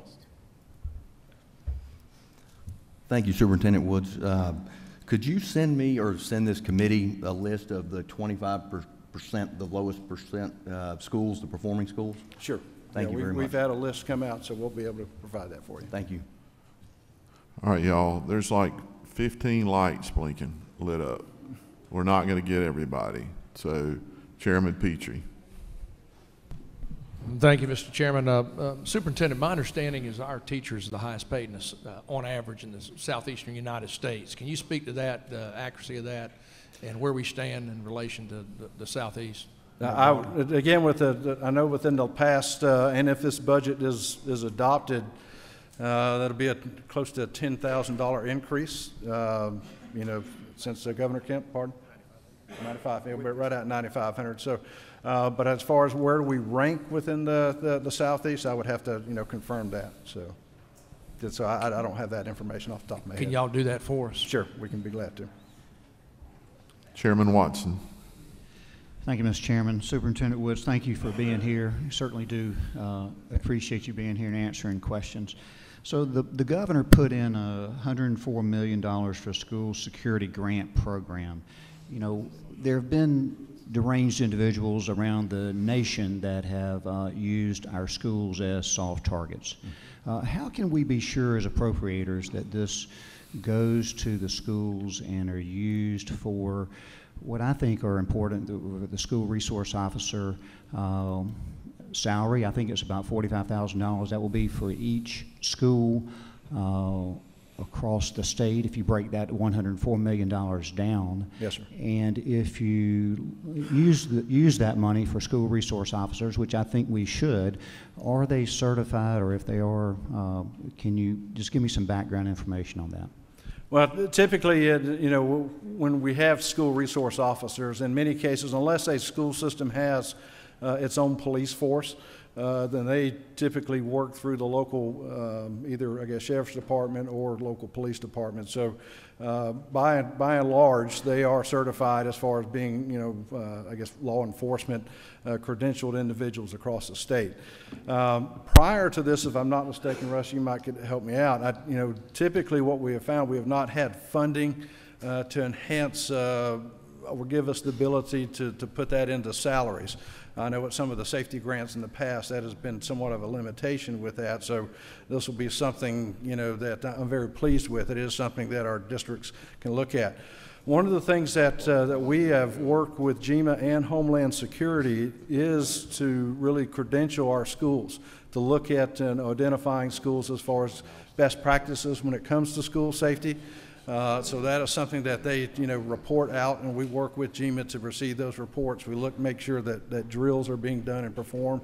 So, you know, I think that you can be assured that we are addressing as much as we possibly can to make sure that districts and schools are performing and have a high level of readiness. When you look at districts as well, and in my experience, especially during the past, you know, there are some issues where you look at trying to retrofit older schools is definitely more problematic. A lot of them definitely have more glass, they have more access and more open access. So again, trying to make sure those areas are secure as possible. One of the things we have seen is just trying to put some shatterproof film on top of some of this glass, and that, you know, definitely is very expensive. So with our districts, this $45 or $45,000 per school, again, does allow for the hiring of school resource officers where they may not be present, or at least not having a full-time individual, but also I think comprehensively looking at districts and schools, you know, what is their level of readiness now? One of the things I find out is just entryways, especially in the front office area. A lot of retrofitting has gone in to create somewhat of a safe barrier. So construction costs may be part of the issue. We are working with our construction team to make sure that any new schools that are being built actually has a level of school or safety requirements, you know, for construction. So it is ongoing, it is comprehensive. This money will allow districts to, or schools perhaps to potentially fund, you know, a full-time school resource officer that would remain on site. Instead of in some areas, I know that for some of your schools, they actually are shared throughout various campuses. So, you know, we appreciate the governor and again his support and your continuing support of this effort. Superintendent Woods, I'm beginning to think you're an elected official with the length of your responses. Okay. I will try Chairman to be Houston. more concise. Chairman Houston. Thank you, Mr. Chairman. Thank you, Superintendent Woods. I have had the privilege of serving on the advisory board of the Atlanta Speech School, and I want to commend you for partnering with Rollins School of Learning and Literacy. And it is my understanding y'all had a pilot program with one of the schools in Marietta or Cobb County. Is that right, Ron? I believe so. We've done some work with Marietta City and the Rollins Center, so there's been a good collaboration. And I think the results were astonishing. And the report that I got, not only did they increase in reading, but also what they increased in was the number of children that they had behavioral problems with, went real, so there's a lot more to it than just teaching literacy. And thank you for partnering with the Rollins School. I think people are going to be amazed at the difference we're going to see. Yeah, we are very excited. Again, when you looked at the Literacy Academy that we mentioned, again, we're looking at training all K-3 teachers. Yeah. But I would say that with the Literacy Academy as well, this is being extended to K-5. Reading doesn't stop at 3rd grade. It continues on. We hope to be able to extend this even up to 6 through 8 as well, and beyond into high school. So we're very excited about the partnership there. I think with the tiered leadership or the tiered coaching model that we're looking at putting in place in conjunction with working with the Rollins Center, we're going to see some amazing growth, for our kids. All right. Thank you so much. Okay, thank you. Whip Robertson. Thank you, Mr. Chairman. Superintendent, I heard in your presentation that a portion of the 205 will be used for benefits for bus drivers and for transportation workers. What benefits are you talking about in there? And has your department, have y'all created a matrix, or have y'all done a comprehensive study of bus drivers throughout the state to determine if we have some, especially down in South Georgia, as far as salaries falling beneath, where we can continue to hire bus drivers? Yes, sir. Well, I think if I'm not mistaken, Russ, our bus drivers are not on a state scale, so it would vary from local district to district, so that continues to be an issue.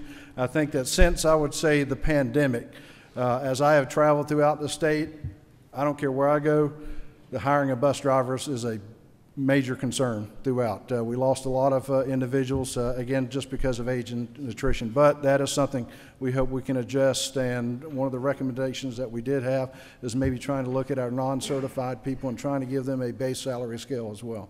So would that answer, what level of control do you have over bus driver salaries throughout the state? None, as far as my agency. So yes, sir. we're sending money down there and trusting the local school districts to hire bus drivers that are transporting our children back and forth to school every day. Would that be a good enough answer? Yeah, well, they hire, yes. Yeah, or, thank you. Russ? Yeah, I was just going to say, in addition to the hiring, those funds go towards operational costs. So as far as tending training. I'm sorry. In addition to the salaries, those funds go to operational costs. So we're increasing the available funds that those school has for operations. I understand the operational side, and you can have the absolute best buses in the United States of America, but if you don't have well-compensated men and women who care about the children on the bus and they can transport them safely back and forth to school, it doesn't matter what your operational budget is. Thank you. All right, we're going to take 2 more questions, and then Chairman Tillery has a question. Leader Beverly. Thank you, Mr. Chairman. My question is 2 parts. The first one is on the AP courses that you mentioned earlier. There's an additional $800,000 that's going to go to AP courses. Is there a movement to standardize AP courses around the state of Georgia? Because in Gwinnett, they may get certain amounts, and Macon may get certain. But is there a movement to standardize AP courses that kids are getting in school? Well, once again, I think looking at the funding, that always continues to be the issue. With a large district like Gwinnett, definitely they have more funding, more resources they can put towards the AP, because we're looking at QBE and how can we establish I guess a course. It's not the lack or desire to, but if it has to come down to what our school districts are, I guess, able to put into place, because if they do not acquire the QBE funding, then that means any AP course would probably would have to come through local funding as resources as well. I think Russ, anything that you want? That's good. That's good enough. Okay. Thanks a lot, because I know we're at a time crunch. So Okay. I'm gonna go to my second question, which is about kids who are in poverty in the state of Georgia. Mm-hmm. 1 in 5 kids are in poverty in the state of Georgia, and there's no money in the budget that you just presented that suggests that we're going to do additional services for those kids. There's a ton of research out there that says if you just increase 21% per pupil in the money that we fund, we could eliminate the achievement gap that we have in schools. But I hadn't seen that in your presentation, that we're not talking about opportunity weights that the state could address right now for those 1 in 5 kids who are in poverty. Is that something that you guys are considering to do? Yes, sir. I think when we looked at my priorities list this year that was released, one of the things looking at some type of weighted formula as far as it in regards to poverty. So it is something we are aware of. Currently, right now, that most of the addressment would probably come through our federal funding with Title I schools and supports through our federal programs as well. Representative Ballard. Yes, thank you so much, Mr. Chairman. Thank you, Superintendent, for coming. I want to add and echo Senator Hickman's comments about the screeners. I really do think that we need to limit those to the ones that have been vetted by the Deal Center. But I do have a question about teacher salary, and I heard y'all say the base salary for teachers in Georgia, but what's the average teacher salary? Do we have those numbers? Yeah, I would have to check. Again, depending on, I mean, right now, depending on the years of service, that would kind of skew it, so. Okay, thank you. Thank you, Superintendent. I can answer a few of those questions. I think your average teacher salary now is north, depending on which statistic you look at, north of 61. You're the highest in the Southeast. Georgia's statistics show it's between 65 and 69,000. My questions, though, are related to some of the things we've already touched, and I think I need to defend the legislature on one topic. On literacy, we asked you in November, do y'all have a plan, to please bring a plan back to us before this joint meeting? I haven't seen anything besides this budget, so should I understand that this budget is the department's plan for literacy? It is part of the comprehensive plan, yes, sir. If you'd like, I can definitely forward you more information on that and the plan itself. Yes, sir. I asked for it to be here before this joint hearing today, back in November. So I would like that, yes, sir. Sure, I'll be glad to, sir. The second is on testing. You made the comment. I appreciate Rusk. You're excellent on your numbers about the PSAT and the AP test. As the legislature has reduced testing funding, we have specifically stayed away from those two areas for the past since 2020. So I don't understand how we have the gap there unless there's spending that's been on other tests that we were asking to be eliminated, based on the fact that you've already told us that we have eliminated, I believe, 1/3 of standardized tests now. So we've specifically excluded those in the budget. Yes, sir, and we did not cut them. The PSAT and AP is how many students take the exam. So we've had an increased need. The base budget is still the same for PSAT and AP. These additional costs are more kids taking the test. Okay. And so highlight this number for you, just as I got that. We'll look at those figures more. Yes, but that $7.1 million increase in testing is roughly a 33% increase in state funds at the same time while we're reducing the total number of standardized tests. So we may need to dig into that a little bit further. Yes, sir. Yeah, we can provide. Wanted to defend the legislature on the PSAT and the AP items. The last comment is, can you briefly, we've had a lot of comments lately, we've heard from superintendents about the $1,000 raise that the governor announced last month. Mm-hmm. There have been some comments from superintendents that the legislature shorted them or the governor shorted them. I don't think that's fair at all. Can you briefly go over how that shortfall may exist, or if you want to, I will. Well, at this time, again, I have not seen anything as far as there was a shortfall. The money was allocated, and again, to our expectation, which I've had, I would say, at least during December, there was one system that wanted to get creative, and I made a very firm stance that, what the intent of the governor was and how the money was to be allocated. Now, I think within some, as Ruck said, the distribution was a little bit problematic, is that within some of the districts, they had already perhaps given both a December and a January check as the staff was out. But, the expectation is what it is. It's very definitive about who is to receive that money. And we are following up on any leads and any discretion which districts are, putting forward. But I assure you, we are getting emails and we are following through with the concerns that are out there. The expectation is we are going to do what the governor expects. Thank you. Thank you, Superintendent Woods. There are quite a few members that did not get to ask questions. If those of you who had questions, if you want to meet with Superintendent Woods outside or Superintendent Woods, I will strongly encourage that we're here for the next about 3 months. It seems like there's a lot of people that have questions, and I'd love to see you around. Okay, we are Thank you. always around, and we will be here if you need. Thank you. Thank you. Next up is Chancellor Perdue. Sorry we're already behind, but head this way, sir.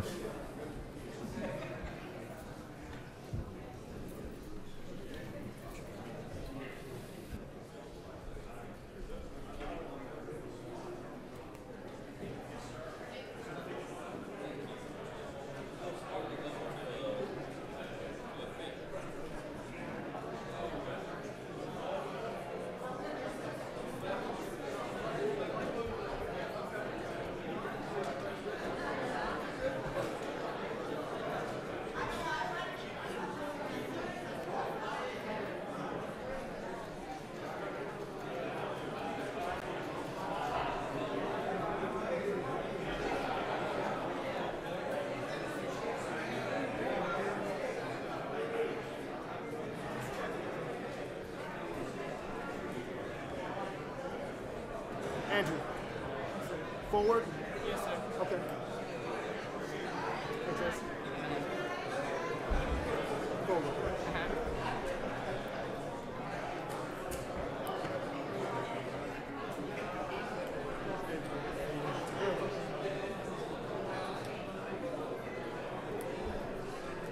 I'll be in the back. All right, y'all, please, let's make this transition quick, please. Also, it's very apparent that the room is full, so if there is a desk beside you, if you would point out to your colleagues that maybe are looking for a seat, where those are. Are you saying you're going to leave, Representative Williams? Are you calling him an empty suit? That's dangerous now. That's dangerous. Okay. Thank you very much. All righty. If you don't mind going ahead and please ceasing your conversations. Chancellor Perdue, thank you for being here. Well, good morning, and Chairman Tillery, Chairman Hatchett, and all you members, Happy New Year. Good morning. Boy, it's good to see y'all. Missed you so much. Glad to have you back. We're happy and appreciate the opportunity to discuss our budget request for the university system here today. And today I really want to focus on really two issues I think that are important to you all and all Georgians. That's accountability and transparency, essentially equaling value in our university system, including the work we've been doing over the past year to improve in those critical areas that we look ahead for the next year. So I want to begin by thanking you all, Governor Kemp and others, for the investment that you make and the support you've had for higher education in Georgia and helping us to build a highly skilled workforce. You know, $300 million recommendation for FY25, including operating capital and operating budget. $542 million recommended for the amended FY24. That helps us provide the value to Georgia and to our students and families, supports our goals of affordability, efficiency, and degree attainment. So some questions, and we see these questions nationally, accountability, value. So here to talk about some facts and have a good conversation with you and answer your questions today. Here is a good quick reminder about our impact on Georgia, employing about 48,000 full-time staff and faculty at 26 public institutions across the state, a statewide economic impact of over $20 billion. Since 2011, what we're really interested in, a 37% increase in degree awards. That includes more than 75,200 degrees awarded this past fiscal year alone, the most in our history. And we stress completing a degree because that's really the ticket. And there's a direct link between education, economic development, and quality of life. I think, like most of you, I'm kind of a facts guy. I like data, and the facts show that USG bachelor's degree holders are going to make, over a career, about $1 million more than a high school graduate. That's not everybody, but that's the average, and that's what the facts say over their lifetime. You may remember this slide from last year. We shared it with you as a visual statement of our principles that way. The funding this body provides to the university system helps us to provide value to Georgia, to our students, and to our families, and it supports those goals of affordability, efficiency, and degree attainment. Education, as we all know, is life-changing. We literally can change the trajectory of a family tree for the future with a higher education degree. That's the business that we're in, and I'm a firm believer that higher education changes lives. In his address last week, Governor Kemp talked about reaching even more Georgians and helping those who may be on the fence about college or who think it's out of reach. We know about 40% of our high school graduates in Georgia don't go straight to college. For 2021, that included more than 43,700 high school graduates. The launch of the Georgia Match program, hopefully you're familiar with it, was our effort to reach out to these students and indicate, sending them the data. You know, young people understand about money, career earnings, although there's some point to instant gratification. They want that $20 an hour job right now, but over a career, it makes a difference. And that's why we're trying to reach out the largest direct college admissions program in the nation, and it's already making a difference in that way. Through the program, USG alone has received more than 13,000 requests for information, while 17,000 students have already claimed their spot, generating more than 10,000 applications and more than 7,000 students admitted through the Match program. So we're going to make a difference in those lives. These may have been the students that someone back in their career in middle school maybe that said, you're not college material. This says you can go to college and you can be successful, you can get a degree and change the trajectory of your life. That's the purpose, that's why we're doing that. You know, Governor Kemp talks about Georgia for 10 years in a row. We brag on the fact that we're being the best state in the nation to do business in, which in turn makes us the best state to live in and raise your family. Well, we want to make it the best state to get higher education in as well. That's our goal. And you see that good, better, best. We're serious about that. So I call it the virtuous cycle of economic development. I first learned this, I told you last year, from Governor Zell Miller, that saw the confluence of economic development and education, the talent flow, the skill flow that comes in our state makes a difference. Higher education, how businesses are looking for graduates, looking for talent flow, that provide the best opportunity for Georgia to be successful in the future. So it's about providing that value and focusing on being the best is where we want to be.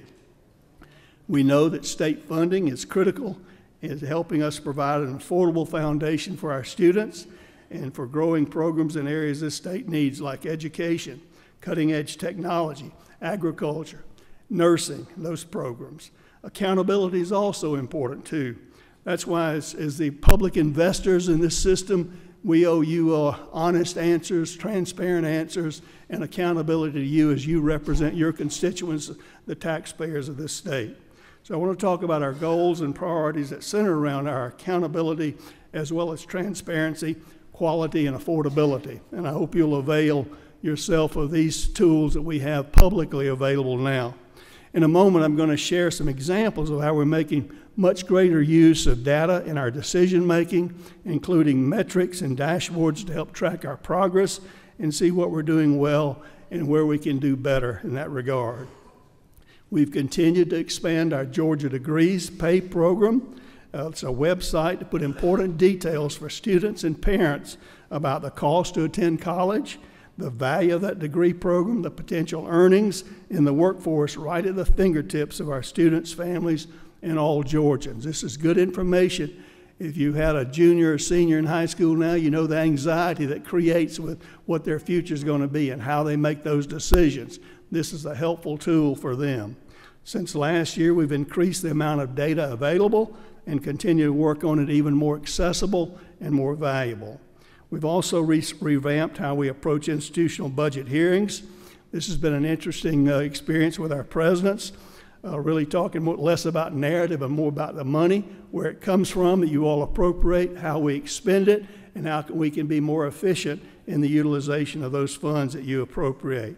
So it's a different kind of budget hearing for our presidents, but they're responding and understanding more about the operational details of their institution and how they can impact its efficiency as well. By examining the data, we can see how sources change over time, as well as how funds are being used across both functional areas: instruction, research, academic student support, plan operations, all those things that are required in a university environment. Natural clarifications, salaries, utilities, supplies, maintenance, those kinds of expenditures. We're also looking at staffing areas, levels across functional areas, and how these levels have changed over time in response to changes in enrollment and efficiency. We're also doing something that makes them a little uncomfortable among the presidents. We're comparing different colleges and universities to see how they match up with their peers and to be available to them, so they can see some of their peers doing really well in some areas. Then they can find out what they're doing, and then they can tell others how they're doing in some of their areas. So why does it matter? Because we want to be good, efficient users of the funds, the taxpayers' funds that you all appropriate to us. We're studying fixed costs, and trends in higher education are spending their funds to address priorities and the needs of students. We're going to use this data to build more dashboards and show comparative budgets among our institutions, as I indicated. Institutions can then better learn how to operate. Another one operates, and while USG improves our ability to determine best practices in operating as efficiently as possible. Let me just show you some examples, and I know when you look at slides, it's frustrating. I just want to show you an example. You're not going to be able to read all these as we go through quickly, but I just want you to see what the kinds of things that we're doing here. And if I go too quickly, please call, and we'd be happy to walk you through this, where it's available, and how you can see them as well, and share more in-depth information. Here's an academic metrics dashboard from Kennesaw State University. This one shows how students have been changing their major earlier, which is a good thing, getting to the best place sooner rather than later. The median hours of number of hours earned before major changes have been dropping, helping better students keep track on graduation and lowering their cost to attend college. We want them to finish sooner, which is better for them and better for the system as well. So this is just one example of some of the metrics dashboards that we have. I'll show some more, but harnessing data like this, we're providing tools to institutions so they can see which courses students are struggling in. Then you drill down to analyze those certain courses and those certain professors maybe and subject areas to determine what the issue is, if there's an issue, and where the accountability can lie in that regard. It's amazing what you can learn. Here's the next couple of slides from our strategic planning process in 2029 for the strategic plan. You can find right on our website. The plan, which we just reviewed, allowed us to continue to focus on student success here, economic competitiveness, responsible stewardship, and community impact. That's what we think you hire us for to do, is to influence and make Georgia better through those 4 pillars of higher education. Because when our students succeed, Georgia succeeds. And responsible stewardship, that's value. That's using the money you gave us efficiently. We want to be economically competitive, and then obviously we want to impact our communities where all these 26 institutions are. The first slide shows we're on our goal to increase degree completion. You can see several of these metrics show good progress, and a couple show an opportunity for us to improve. If we don't see those also, we just think we've got a great Chamber of Commerce day out here, but we need to find out where we're falling behind so we can work on those areas and point them out specifically. Retention rates are up. Graduation rates for students pursuing bachelor degrees looks down, but it's actually a 0% change. You'll see the median earnings tab is a lower right-hand corner, says 2018 data, which reflects the latest federal data that's available. So we'll update when the new data is available. This next slide measures our progress of ensuring affordability for students and being as efficient as we can with our resources to optimize efficiency across the state system. We've kept tuition, the regents have kept tuition flat for 6 of the past 8 years and have had modest increases to mandatory fees, housing, dining rates, which, as you see here, impacts the cost of attendance. We're very cognizant of that. The cost to operate any business, including higher education, you know, in your own personal and business budgets, that continues to rise.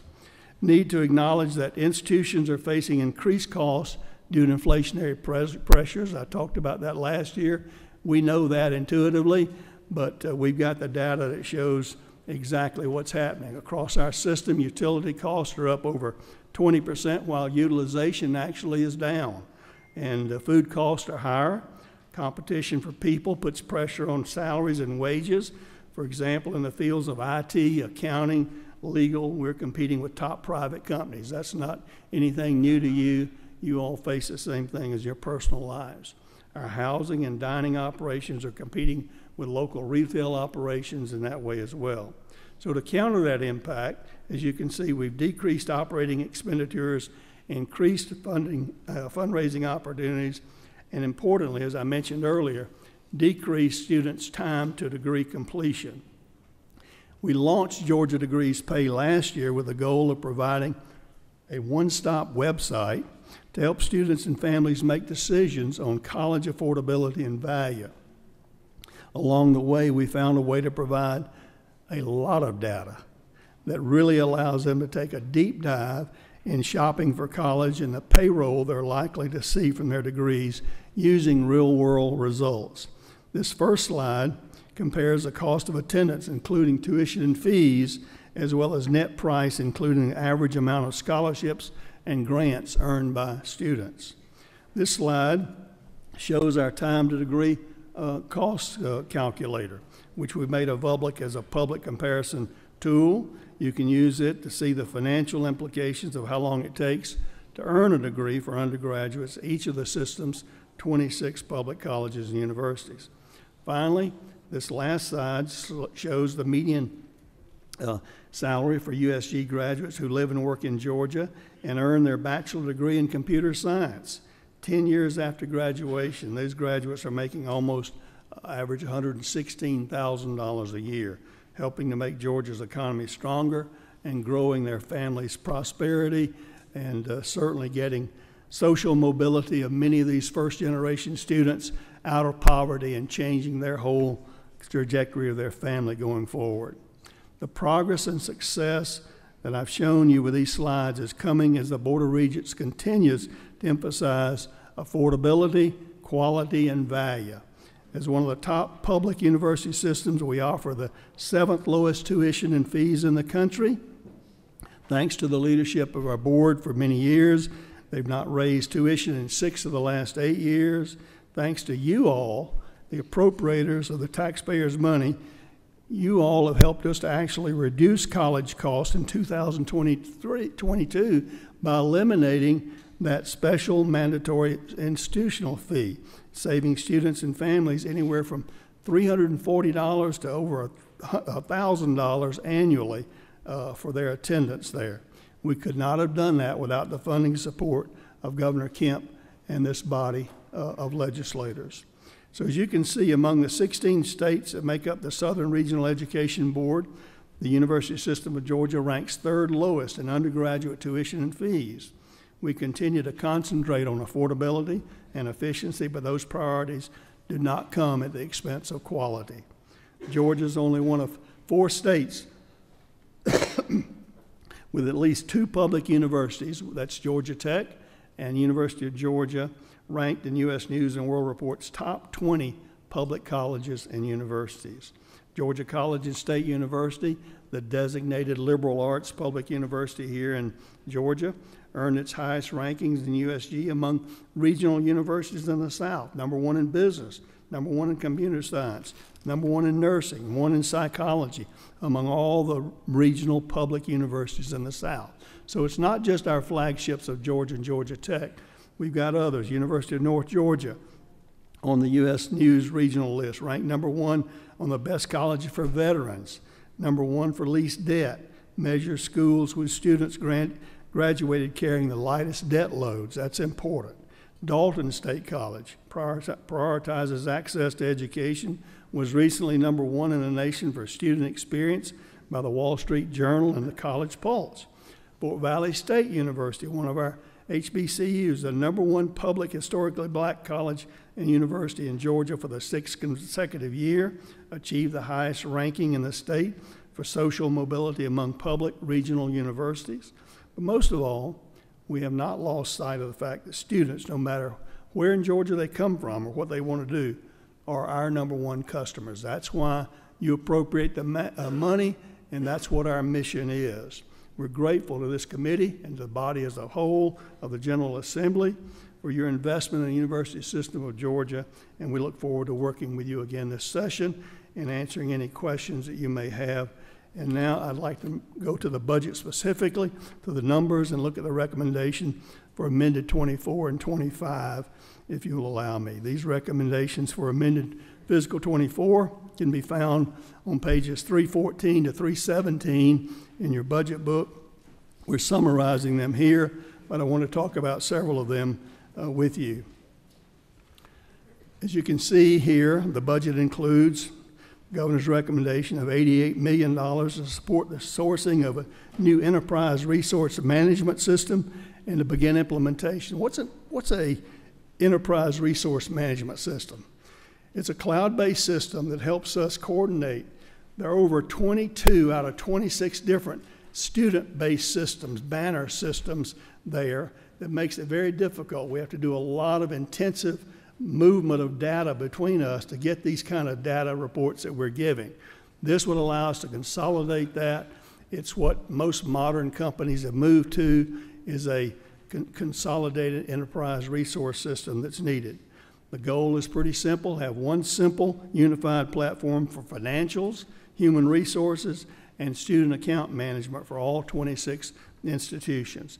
That's when you can really use data to move the needle for productivity and quality, going forward.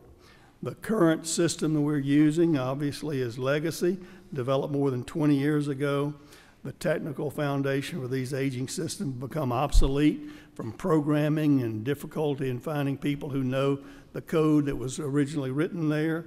They'll also allow us to improve the standardization of information across the system and improve reporting and data availability for decision making, which is very much in line with my vision. So this, you'll find these funds on in that 314 to 317.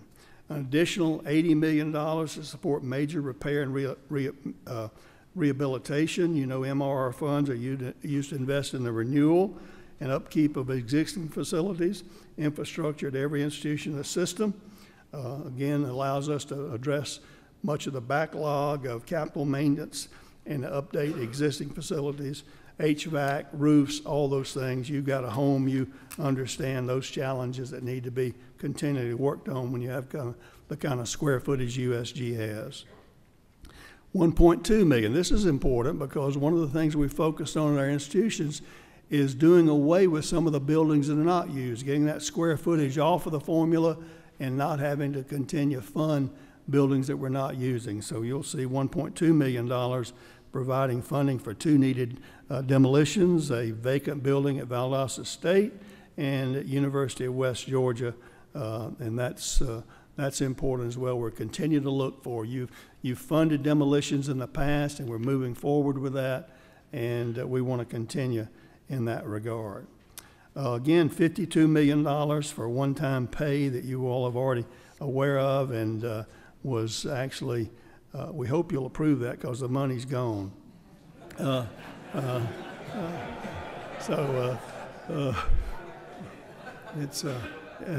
be hard to get back. $14.25 million for the Georgia Research Alliance, and I want to make a personal case for that. We saw these eminent scholars and the amount of money. We're getting multiple-fold return on investment from the things we're putting in the Georgia Research Alliance. These eminent scholars bring millions of dollars to our state and to our universities, as well as the goodness of what universities ought to be doing is research. And so this is a great investment. I hope you'll see that well. And we kind of went through low spot over the last few years, but Georgia Research Alliance is a worthy goal, and I would commend that to you in that regard. Again, $66 million, I think we're all familiar with that, the formula funds. We're very hopeful, and hopeful these funds can be restored. We sent you last year a list of what happens with the individual institutions. We tried to mitigate that as much as possible, but it's frankly, honestly, very difficult to mitigate $66 million in that regard. Those funds are a vital component of the USG's budgets as state funding reductions over the years. That 10%, you remember, in the pre-COVID money, which was a wise fiscal move, still had not been restored. So that's this just added to that pressure in that area as our institutions face those rising operational costs that I shared with you earlier. The other, and here you see, is $827 million for Fort Valley State University to support the land grant match requirements. That's a federal required match. As I learned at Secretary of USDA, Georgia is one of the few states that's been very aggressive in matching those federal land grant funds, and we're proud of that, and we want to continue to do that. I know that we don't really talk a lot about reductions, but you can see a $2.6 million give back here, and then a $2.28 million in funding and was included in that was disregarded by the governor. The next slides reflect cash-funded capital projects recommended by the governor in the amended budget. And these projects can be found on page 389 in the book. You'll see $50 million toward the design and construction of the medical school at University of Georgia. We've had a partnership there with MCG for about 12 years now.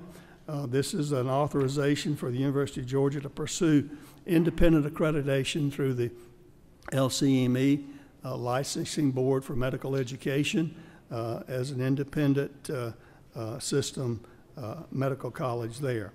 You understand, I think you understand the physician gap we have in Georgia. UGA would be expected to raise private dollars to support the total cost of the facility. And why is there a need for that? I think we all know. We got physicians here in this body, and Georgia ranks dead last in the number of medical students per 100,000 population. That is 41 out of 41 states with public medical schools, and that's not a ranking that we want to lead. It is something that's desperately needed. I'm a big believer that Georgia will be the 5th largest state in the not too distant future, and we're going to only survive that if we have good medical care. That's just one of those quality of life issues that is needed here, and we've got a serious need for that. I know you all as representatives probably know these numbers better than I do. 89 out of Georgia's 159 counties are designated primary care health professional shortage areas. 9 counties have no doctor at all. 18 counties have no family medicine physician. 40 counties have no internist. 65 counties have no pediatrician. 82 counties have no OBGYN. 80 counties have no general surgeon, and 73 counties have no emergency medical physician. Folks, Georgia can do better than that, and we need to do better than that. So I hope you'll look at that very seriously. $178 million, here's another medical profession, to provide funding for the design, construction, and equipment for a dental school. There was a consultant report that recommended this last year, and this will be a expansion of the Dental College of Georgia that we're all proud of under the accreditation of the Augusta University to be located in Savannah at the Georgia Southern University campus there. And I think, again, I could go through all the reasons of why the need for that is as well. But Georgia ranks 46 out of 50 for general and advanced practice dental providers per 100,000 in the United States. Only, listen, this is not a list we want to be on, folks. Only Mississippi, Arkansas, Alabama, and Delaware rank below us. We can do better than that as well, and we need to. So I hope you will support those kind of medical professions as we go forward. $15.89 million for renovation and repair at several of our B units, specifically the Marine Institute, Marine Extension, College of Agriculture, Environmental Science, Precision Agriculture. Those are all important to our #1 industry in Georgia. And I'll highlight some major items in the FY25 budget. That's your recommendations on page 318 to 323 for FY25. There are 3 statewide spread adjustments related to the cost of living adjustment, health care increases, and TRS. These line items are found within all 19 programs considered in the Board of Regents budget, but I'll address these for the agency as a whole rather than individually by program. $2.2 million for credit hour growth through the funding process. And then the next item is the state support from M&O funds for new academic square footage. The increase of 107,000 square feet generates about $659,000 in state funds. That's essential for plant operations. You can't build it and they will come. You build it and you got to keep it up. In that way, you know that. $23 million to support increases in health care for active employees. Folks, I need to tell you, do you know what the original bill on this was? Increase in health care for all of our employees and staff, $77 million. Our team went to work on it with plan design changes, and the increase is down to $23 million. Don't you like that the way I said that? Down to $23 million now. So that's what it is. $8.3 million to reflect the change in the employer TRS employer rate. That was no control of us. It went from 19.98% to 20.78%. You're going to see that in other agencies as well, education agencies as well. $97.3 million to support a 4% cost of living adjustment, not to exceed $3,000. I need to point out, this is for all state-funded, full-time, benefit-eligible employees, and they all appreciate it, and we appreciate it on their behalf. But as you know, we've got approximately 15,000 positions that are funded by other sources of revenue, to include federal grants, sales and services, those kind of things that are not included. It will give challenges to some of our universities to find the funds to match the state increase in salaries in that regard. In the past and previous years, our institutions will need to determine how best to fund those for employees and other non-state funded sources. This could impact tuition and student fee levels. So $66 million reflects the permanent restoration of the reduction in formula funds previously discussed. So the total recommendation for FY21 is $197 million. And if you'll allow me, next I'll move to the capital budget and try to finish up so you can get to your questions in that regard. The slide will show that the governor's recommendations for capital for FY21 includes $108.8 million in support of capital projects. In this interest of time, I won't discuss these projects individually. I'd be happy to discuss with any of you individually any or all of these projects, and we'll provide additional details on each project as we go forward. So, Mr. Chairman, I want to thank you all for, again, your time and attention here. And this concludes our operating and capital budget recommendations. I want to thank Governor Kemp and you all from a committee perspective and all your colleague members in the General Assembly for your continued support of higher education, University System of Georgia. When I talk to my colleagues around the country, they're really jealous and envious of Georgia and the investment that you all continue to make in higher education, and I'm grateful for that as well. Mr. Chairman, I'll be happy to answer any questions from the committee. Chancellor, I could say that we won't take questions and we get caught up, but I think all these lights would probably be upset with me if we did that. Chairman Hickman. Mr. Chancellor, thank you for being here. First of all, I'd like to thank you and your staff. Y'all allowed me to meet with 21 different college university presidents in the last 2 months, and what I learned very much is every one of them is very distinct, and every one of them reaches a different group of people in a different part of the state, and I was very impressed with that, and I very much support it. One thing that really stuck out to me in the business world, you know, we're always taught in the business world to, if something is not working, do away with it and find something that is working. And I think that what you have instilled in the college presidents across the state of Georgia is if you got programs that are not working are underutilized. Students are not going to, let's do away with those programs, and let's find the programs that are actually are good for that part of the state. And I thank you for doing that.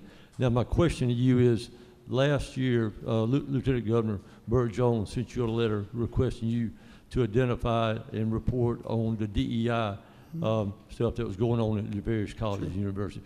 You did that, a very extensive report, and we appreciate that. Can you give us an update on that now? Yes, sir. Well, those numbers obviously continue to evolve, really downward in that regard. The Board of Regents, again, last spring, passed policies dealing with that from a diversity of work or thought process, more so than identity politics in that regard. And we're continuing to see campuses evolve in that way. We put it in our human resources as well over those kind of things. Our goal is to be welcoming to all students at every campus in that regard. That's the goal, and our president's bought into that. They are moving personnel around to integrate them into student activities and to personnel and to human resources and others to make sure that we follow any particular laws going on, but to enable them to be a welcoming, hospitable environment for all of our students and as a team going forward. So I'm very impressed. We've held our presidents accountable. I speak to them on a regular basis about the progress they're making here. That's not to say you won't find some particular website or something like that. If you do, let us know, but I think we're making great progress in that regard. Chairman Beach. Chairman, Chancellor, great presentation, and thank you for providing us an educated workforce. I've been told that we are lacking in bioscience infrastructure, such as wet lab space to compete with Boston and Silicon Valley. My question to you is, what's our game plan to compete in the bioscience arena? Actually, I think our data would support the fact that many of our universities are making great efforts in biosciences, and anyway, the relationship that you have with Georgia Tech and Emory and the University of Georgia and Georgia Tech, as well as Kennesaw and others, are providing great opportunities. That's one of the things Chairman Hickman was talking about, is we look at the demand for the economy's changing, degrees are changing, skill sets are changing, bioscience is a growing number. I'd love for Georgia to be at the top of the list over health-related bioscience technology and research in that regard. And anytime a program comes up as a recommendation from our campus, those have been approved by the Board of Regents. Chairman Billy Mitchell. Thank you, Mr. Chairman, and Senator, Governor, Secretary, Mr. Chancellor. Come on, Billy. Come on, Billy.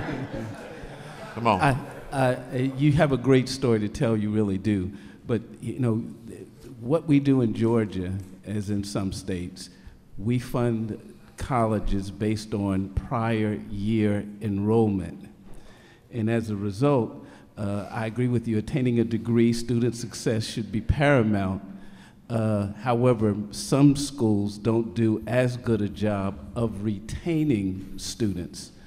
What in your shop are the efforts to retain students? And the part B of that question is, because of that way we fund schools, there are some schools in Georgia which their enrollment the previous year was down, and therefore they can't be innovative. They in fact, it has the opposite effect. They have to eliminate services and staff.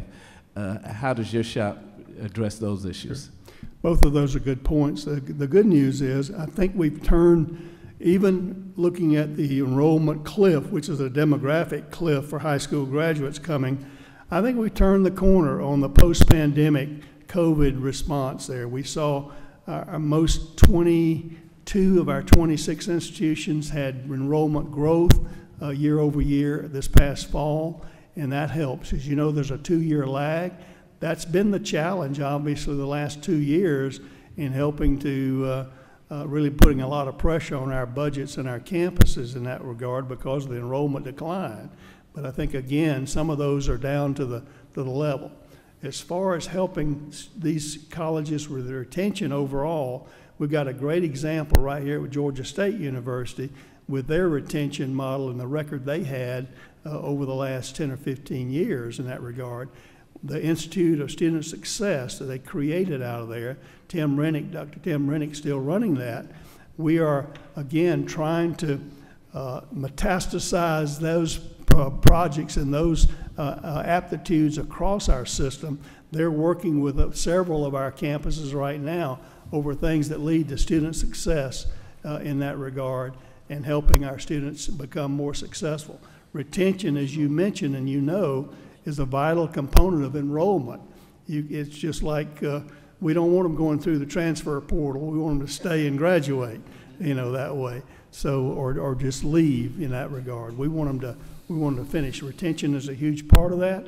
They're fundamental kind of early indicators. What we learned from Georgia State, they're early indicators of students falling behind. And if you get mitigated early on, you can recover those. Also, the fact that some of the issue is financial, and Georgia State did a great job with their Panther grants that way. Sometimes it's just a few $100s to $1,000 that can keep a student in there to finish their degree. Thank you, Chancellor. We're going to close out with that, and I will just close with a request. I've sent several requests for some information to some of your great staff while you've been presenting, but I have a request that I hope you can get with our state health benefit plan administrators and figure out how we can reduce our insurance premiums like you're doing yours. So thank you. Not touching that, Mr. Chairman. Thank you all very much. Thank you.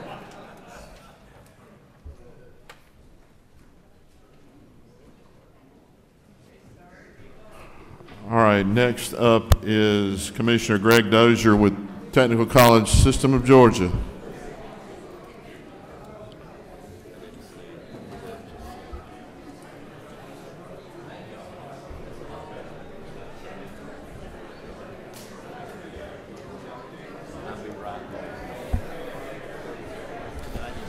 Senators, I see a lot of you slipping out. After this meeting, I'm going to need to talk with each of you, and if you don't talk to me, please just grab Angela before you slide out the door.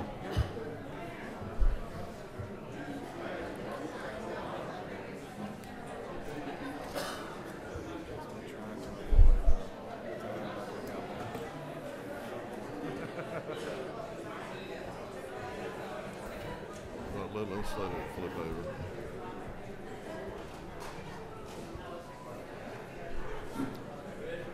I'm ready. Whenever you. Commissioner, you're lucky not everybody left. I mean, that's good. You still have a good audience here. All right. The only thing between them and lunch. All right. Well, let's get started. Commissioner Dozier, the floor is yours. Mr. Chairman, thank you so much, and pleasure to be here and good to see everybody this morning. We obviously know at TCSG our mission is workforce, so as you look at this, growing a workforce for Georgia is what we're going to talk about, and when you look at our mission, it's very clear. We did a little slight change, and I always like to brag on the staff. We added that we want to recruit and grow a globally competitive workforce. I think in the past we've often looked at when somebody showed up at one of our 22 colleges, it was our job to make sure they had the skill. But our college presidents, and you'll see that in enrollment, and our staff out there have really gone into recruiting, growing enrollment, making sure our workforce pipeline is there. And obviously our vision, we couldn't be more proud as you look at many times the governor talks about the mission of state government is to grow the prosperity of our citizens. And I couldn't have been more proud that our vision statement has that in that. It had it in it prior to hearing the governor state that, so that even makes it even more special. But the Technical College System of Georgia will enhance the economic opportunity and prosperity of Georgia's citizens. How do we do that? We obviously do that through skill set. We do that through our 5 pillars for growing the future pipeline. We do that through technical education, adult education, economic development, which is also customized training. A lot of times economic development's misheard from our standpoint, but that's where we do customized training for specific industries. We do it through our work source and our career services. That's the Wagner, Pizer, and the WIOA funding that we talk about. And we do it through our Quick Start program, our 5 pillars. When you look at that on a map, we have 22 colleges, 88 campuses, 35 career centers, and 3 Quick Start training facilities across this state. Breaking that up into how we serve, very, very proud, we touched 550,314 lives last year. When you look at that makeup, in adult education, we were able to serve 37,000 individuals. In economic development, we were able to serve 117. Quick Start, 62,000. Our technical education, over 136,000 individuals. And through WIOA and Employment Services, 196,000 customers. The real exciting story there is the growth. Last year when I met with you, we talked about we were coming out of the pandemic, and we were seeing the numbers start coming back to our school system, our college system. Those numbers have become real. You'll hear this year's budget based on the technical education side of things, the funding based on a 3% growth in our funding formula. That's part of the story, but our current fall numbers that I'll show you in a minute tell the rest of the story of how it's growing. But for last year, when you look at this pie chart, adult education grew by 10%. Our customized training or economic development by 21%. Our Quick Start services by 18%. And our technical education, that credit side of the house, at 3.8%. What do those numbers look like? And we'll spend a lot of the rest of these slides on that specific tech ed because so much of our budget, the state appropriations, is tied to the technical education formula funding. Of our nearly $500 million budget, over $400 million is specifically tied to the funding formula related to serving students in tech ed. And so when you look at those numbers in tech ed, you see that we had that push up in 2020 right before the pandemic. We shared about the drop at the pandemic in 21, 22, and in 23, that's what we're here talking about is those enrollment numbers at 3%. But we're almost 10% growth in fall over fall this year. And our projected number for this coming year, that's why you see that dotted line, it's just projected at this point, is at 144,000. So we truly are out of that pandemic. At the end of this fiscal year, next year when we come back before you, we'll be looking at the numbers for the formula as it is with USG. It's a year behind on that funding formula, but we'll be back here talking about numbers that are higher than pre-pandemic. Very, very excited about that. Really, a lot of that success goes to our 22 college presidents, our faculty out there, going back to what is our mission, is to recruit and grow and make sure that essential training is there. I also have to thank this body and the governor. Last year we had an incredible budget. We appreciate that. We were very, very pleased, and you'll see that the monies that this body gave us for high demand areas went toward high demand areas, and the results are phenomenal. We had 35,000 graduates last year, over 60,000 awards, a 76% graduation rate, and our highest ever in-field placement rate of 91%, meaning if someone got something in welding, somebody got something in nursing, that's the actual occupation they went to work for. We also issued 8,149 associate degrees last year. When you look at the credit enrollment, it was up to 136,114. Up 3.8% in head count. The formula is based on credit hours. Credit hours are right at 3%, so when I get to the budget in a minute, you may go, well, wait a minute, he said 3.8, this is head count. The actual number of credit hours was 3% up, and that's what we'll talk about on funding. In the high demand areas, though, the students are coming in and they're looking for that value certificate, that value career. 8.7% of our increase was in high demand. And for the first time in a long, long time since the Great Recession, we had 4 consecutive semesters of growth. Specifically, nursing went up 6.7%, CDL went up 24%, automotive 6.3%, manufacturing 3%, cyber 12.8%, and our law enforcement academies 28.8% growth. Very phenomenal. So where are we today? That was your 3% growth for last year that ended.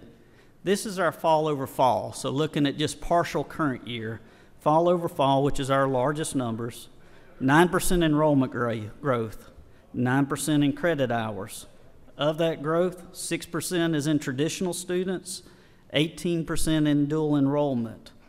And in those numbers, just like last year where we saw 3% growth, but 8% was in high demand, we got 9% growth, but we're seeing 13% growth in the high demand areas. Matching some of those numbers we mentioned earlier, cyber's up 15% in this, manufacturing 13%, law enforcement 13%, nursing 11%, aviation 5%, and CDL another 4%. CDL's a funny one. That won't grow because as we add the students, that number continues to grow. So we're 4% over last year already at this point. So when you look at it year over year, it's an incredible story. And once again, we thank you for your support both in what you do in your communities, but also in the appropriations process. Some of the statewide initiatives, you heard about Georgia Match. The governor launched that. We have high hopes and high expectations. Give you a feel for it. So far in the early stages of Georgia Match, we have gotten over 5,253 future students asking for information. Of that, we've had 3,600 save a spot. Just to remind you, a student can save a spot at 3 institutions. It can be one of ours, one of USG's. So they can save a spot at 3 of those. And we've seen applications come in for over 800 students. We're early into that, but we're seeing results on the Georgia Match and excited where it's going to lead. A couple of years ago, this body passed dual achievement. Thank you to former Chairman Lindsay. We've already enrolled that as 5 pilot high schools across our system. We've already had 76 graduates, folks that were not going to get a high school diploma that transferred to one of the 5 pilot high schools we have inside TCSG. We have had 76 graduates and over 625 enrolled in those 5 pilot high schools. Very excited about it. Micro-credentials. That's going to connect all of our pathways. I talked about those 5 pillars to begin with. A micro-credential is a non-credit little certificate. It doesn't count in any of our numbers for formula. It doesn't count in our numbers for awards. It doesn't count in our numbers for graduates. But it gives somebody come to us a sliver of something to put in their profile, LinkedIn, their resume, and they get a micro-credential saying they're good at a small part of the welding certificate. So it shows that they have learned a skill, but they haven't finished a program. We've issued over 25,000 of those at this point. It's early on. They'll continue to grow. But that'll connect across whether it's customized training, credit training in our technical edge, adult learners who are looking to further themselves economically and have greater prosperity in their career. It'll cut across all 5 of those pillars and really join us together. Very excited about it. We did something new this year. We did 3 regional business roundtables. We focused that on based on a lot of comments, but we could have done it in a multitude of areas. We did it in aviation, e-mobility, and nursing. As you know, all of our colleges have advisory boards to make sure that we're teaching what the skill is needed by the industry.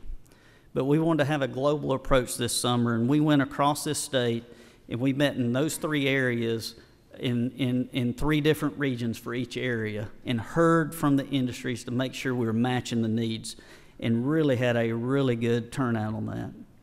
We're continuing to grow articulation. As you already know, we have 18 courses articulated with the Department of Education. So somebody's going through CTAE, they get a welding certificate while they're in high school through the CTAE program, they get college credit at TCSG. We had not done this before the pandemic. Those 18 have grown and they'll continue to grow. We continue to make sure that's a seamless pathway between us, K-12 and USG, and our privates. As you look at it, we have over 28, as you know, statewide articulation agreements, but we have many, many more local articulation agreements between the USG, our private colleges, and our colleges. Diving real quickly into the budget, Mr. Chairman, we very, very blessed this year and thankful for the governor's recommendation. Make sure I'm on the right page. I am. The AFY 2024 budget recommendation, which is on the governor's document at page 362.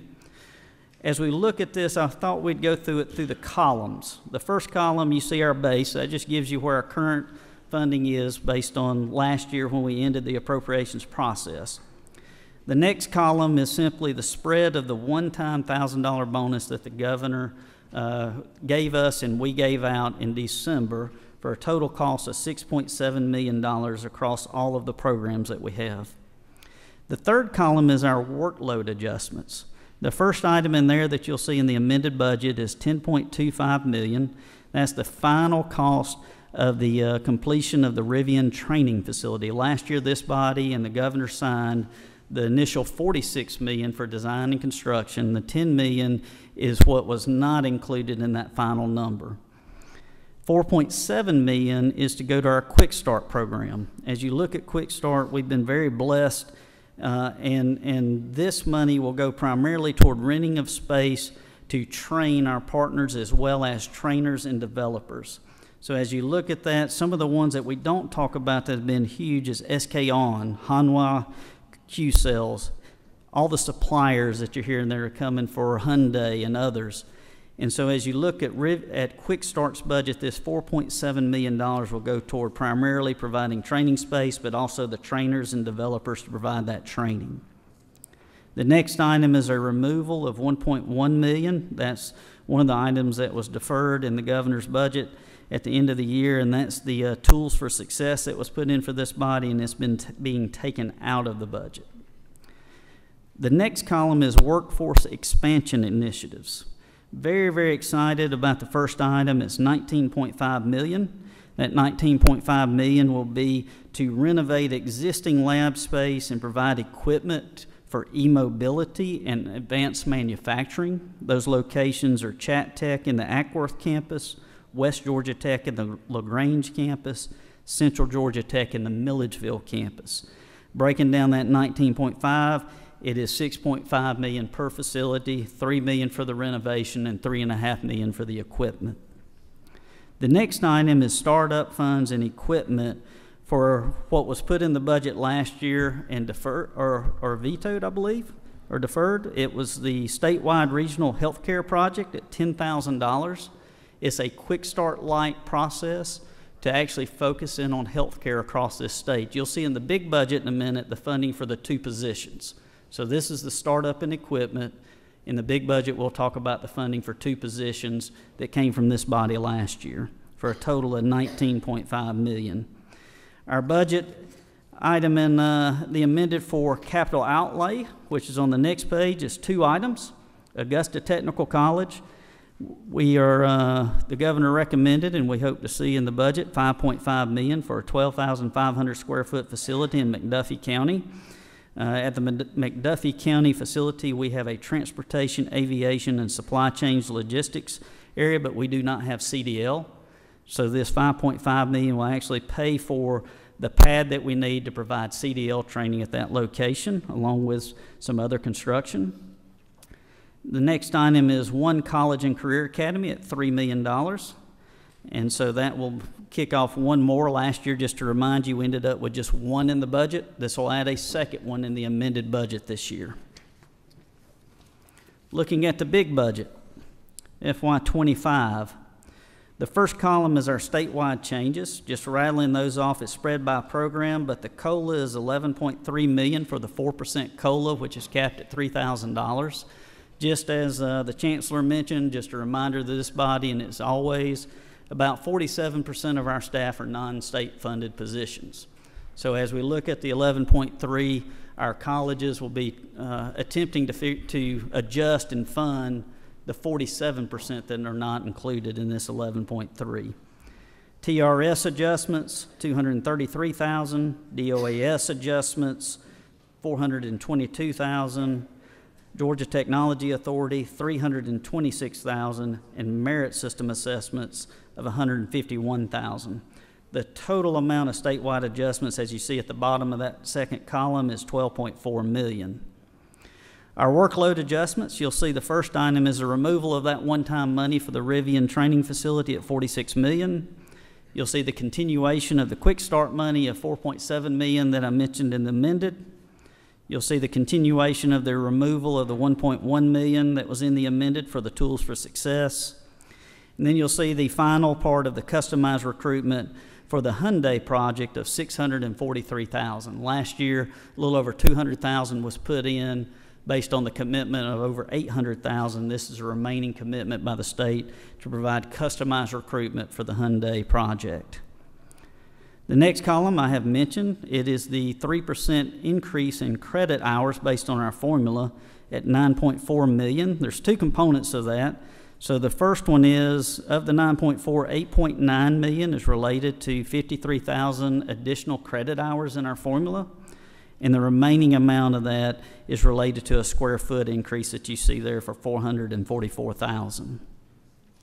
The last column has the first item of $5,000 related to Senate Bill 112. That's the accelerator pilot. That piece of legislation allows for third-party providers to train adult learners working on a high school diploma. So that's a piece of legislation this body is taking up, and assuming it passes this session, we'll have a $5 million implementation cost. The next item is our 3% request. We ask for additional campus police officers. Today, just to give you an idea, we have, once again, 22 college campuses, 22 colleges, 88 college campuses. We only have 97 officers. So if you think about that, we have 2 at system office, we have 20 police chiefs. When you subtract the leadership out of it, you only have 63 patrol officers. And so very, very thankful to the governor for adding this $1.8 million to hire 22 new campus police officers. In the budget document, you'll see that we are asked to use existing funds to equip these officers. The next item is a transfer to DOL. You'll see this $409,000 come out of our budget and go to the Department of Labor. And the last item on here is $322,000 for the 2 positions related to that quick start approach to health care that we worked with this body last year on.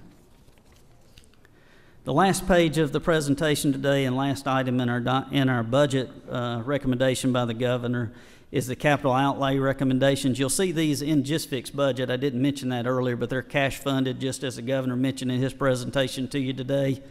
These items include equipment refresh of $5.4 million, the furniture, fixtures, and equipment for the Ogeechis Industrial Robotics Training Center at $3.5 million, a renovation, which is a phase 1 of Athens Technical College in the Walton campus. It's an old high school there. That's where Piedmont has actually partnered with us to increase our nursing. It's where we also have a lot of CNC, but we're also needing to increase that area for advanced manufacturing. This would renovate the field house, the welding lab, industrial systems, replace all the HVAC and many other things at $9.8 million. The next item is Southern Crescent Technical College. This is a renovation. It's $2.6 million, but just to follow the budget, there'll be a redirection of $4.5 million that was not used for a project at Southern Crescent, for a total project here at $7.1 million. The next item is Wiregrass Technical College. It is a transportation logistics training center. This is a replacement of a 22-year-old modular building that's really out at the CDL pad, and so we will be getting rid of that old modular facility, building a standalone facility there next to it for $8.9 million, so you can see it's not that big of a facility. Central Georgia Tech is a renovation in the Bibb County area for the trades and industry building. That basically is our welding, HVAC, manufacturing, robotics. There's many safety, ADA, and lighting issues for $17.5 million. Georgia Northwestern is a renovation for the Industrial Technologies facility. It hosts welding, precision manufacturing, advanced manufacturing at $16.9 million. And the final one is Lanier Tech, Building B Advanced Technology Renovation Center. It's also an advanced manufacturing facility, really focused on SK and Kubota at $6.7 million. The one thing I would like to point out is all of these projects you see before you are not a 3-year phase-in as you've seen in the past. A lot of our big projects come in and we want to get the design money. We then ask for the construction money, and then we ask for the equipment money. Most of these, all 3 are in one. Several of them we will have to come back and ask for equipment next year, which is a small item. But none of these have construction cost in the future. So I'm very excited about these costs, and for the most part, they're primarily one-time expenditures. Mr. Chairman, that concludes my presentation, and if we have time, I'll take some questions. No, it's very nice of you, Commissioner. I didn't mean it that way. Several other questions have come up. We had 3 for a long time, but I do have one quick one.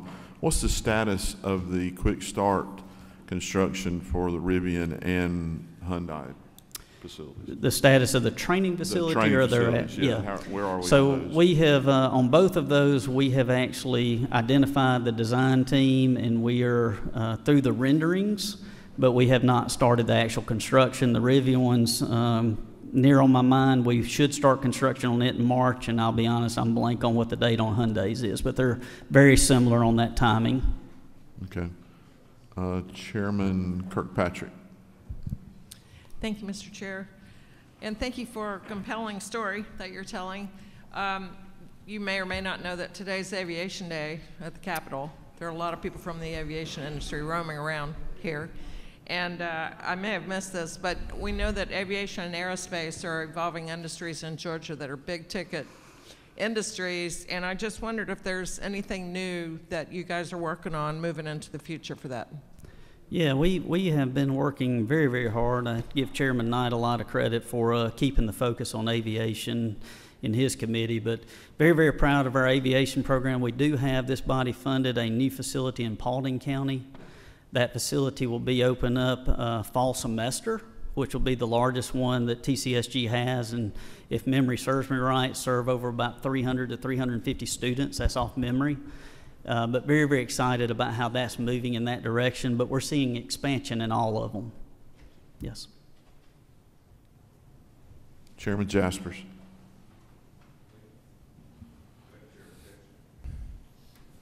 There we go. Thank you, Chairman Hatchett. Commissioner Dozier, of course, thank you for all that educators do for us across the state. I've just got a question, I know we've been having issues hiring qualified teachers, especially in our high demand technical positions, and which just limits course offerings, especially from some of the satellite campuses. What have we done to address this the past year? Yeah, great question and a real problem, Mr. Chairman, so thank you for asking. And that's been a one-off basis at each college, trying to make sure we manage. As you guys know, we have 6,000 full-time staff, but we have another 6,000 adjunct instructors. And so as you adjust one field, the other fields have to stay in balance to some degree, but we've been doing it one-off at each college to make sure we address it. Nursing's been one of those that we've had to increase salaries. We've done it in aviation, thanks to some money that was provided in aviation for those instructors, but we are having to address it at each college in different areas across that college. Mr. Chairman, if I may, I thought you had talked about last year trying to use your foundation to try to supplement the salaries of some of these. How's that going? Yes, sir. We're just not there yet, but great question, and you're exactly right. Yes, sir. Chairman Newton. Thank you, Mr. Chairman, and thank you for that presentation. The work you guys do is amazing across the state and all your coworkers. I did have a question because you mentioned it, I think in reference to Southern Crescent Technical College, that there was some money in this year's budget, but there was some carryover from funds that were approved last year. I know we had a similar project possibly in Columbia County that was like that was signed and approved and signed by the governor, but then no bond issued. Do those stay higher priority projects since they were through the system last year, or is everything off the table since there are no bonds? Or? Chairman Newton, thank you for the question, and I'll differentiate between the one in Southern Crescent and the one in Augusta, as well as the one in Columbus, because yours and the one in Columbus kind of in that same situation. The one in Southern Crescent, we had received funding by this body to renovate a facility in Henry County on that campus. Unfortunately, that facility could not be renovated, so it left money there that had been sold already for a bond, and so we're asking for that money to be redirected toward this project. the project for the advanced manufacturing facility in Columbia, as well as the advanced manufacturing facility in Columbus last year, was approved by this body, signed by the governor, but the bond was not sold. And so we're still waiting to see if there will be another bond sale. If that bond is sold, I'm still not real clear on where that project will land. Thank you very much. And just one last question, if you don't mind, Chairman. The USG had a slide that's, maybe it's a requirement federally now, where you could put in your degree. It'll kind of tell you how many years, what your tuition will be, what your lost income is for that time, but it'll also tell you your 1, 5, and 10-year. I know you have a lot of programs. Right. I don't know if we've funded that yet for you to be able to offer that, but I know a CDL facility coming, the ability for somebody to put that in would be, have we funded something where you're able to do that yet? We have not. We are internally looking at exactly that. We all agree that we need that. We think welding and things like that are so remunerative that could be great, but so let us know how to help. Thank you, sir. Yes, absolutely. Chairman Hufstetler. Thank you, Commissioner Dozier, and I appreciate you knowing your numbers and presenting them yourself, and I know you've been a number of guys over the year. Matter of fact, in all your roles over the years, I think in 2013 we spent a lot of time in Hays State Prison together. I'll leave that story at that. But my question is, the growth and the Quick Start program's great. Bartow County is getting about 1 out of every 7 of those $74 billion, and I know the Quick Start's doing it, but do you guys, as an example, Georgia Highlands enrollment is way up there. Right. Do you guys look at those areas long-term for not just Quick Start, but for additional training, education degrees? Absolutely. As you look at it, we've been very blessed. I didn't put up the college-by-college comparison, and the Chancellor mentioned it, and I did not. But to give you an idea, we've been very blessed to have pretty robust growth across the complete system. 20 of our 22 colleges in fall showed pretty good growth. 2 of them, one was flat and one was slightly under.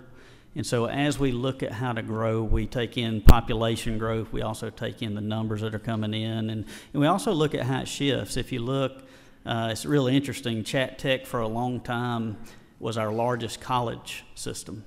The last couple of years, we've seen Central Georgia Tech and the Macon area really have a surgence and take over that top spot, and they kind of give and take. But recently, we've seen Gwinnett Tech really take off this fall. And so to your point, we track that by every college and really try to map what we're offering and how we offer it to match the needs of the industry and the community, but absolutely. Representative Gamble. Thank you, Commissioner. Back here on the back row. Appreciate your service and all that you guys do. Dr. Newcomb there at Chat Tech is great to work with. I did have a question. Several years ago, we invested, the state provided funding for mobile welding labs, and I was curious to know, I think there was a shared agreement between the Technical College and the Department of Corrections maybe on those units. But most importantly, do you feel like we're getting the return on investment for those units? Are they being utilized? And what success have we seen with those units helping to provide training for welding in that particular field? Yeah, great question. I can't give you the specific numbers on the return on investment, but I can tell you they are maximized. We do partner with many folks. It's not a 100% partnership with corrections, but we do use mobile welding lab with corrections quite often, but we'll use it with an industry that needs to train some of their staff on the customized recruitment side. We'll partner with DJJ some on their efforts to actually get skills inside of the DJJ facilities. We will go to Boy Scouts of America and help them with some of their badge earnings to really get the foot going, especially in that welding area. So they've truly been used, and we've actually used some grant monies and federal dollars and local monies to actually expand that concept into manufacturing. We have one that goes around, does a lot of manufacturing using the Amitral systems and actually teaching and learning in that area. So yes, absolutely, they have been vital to our success. Leader Beverly.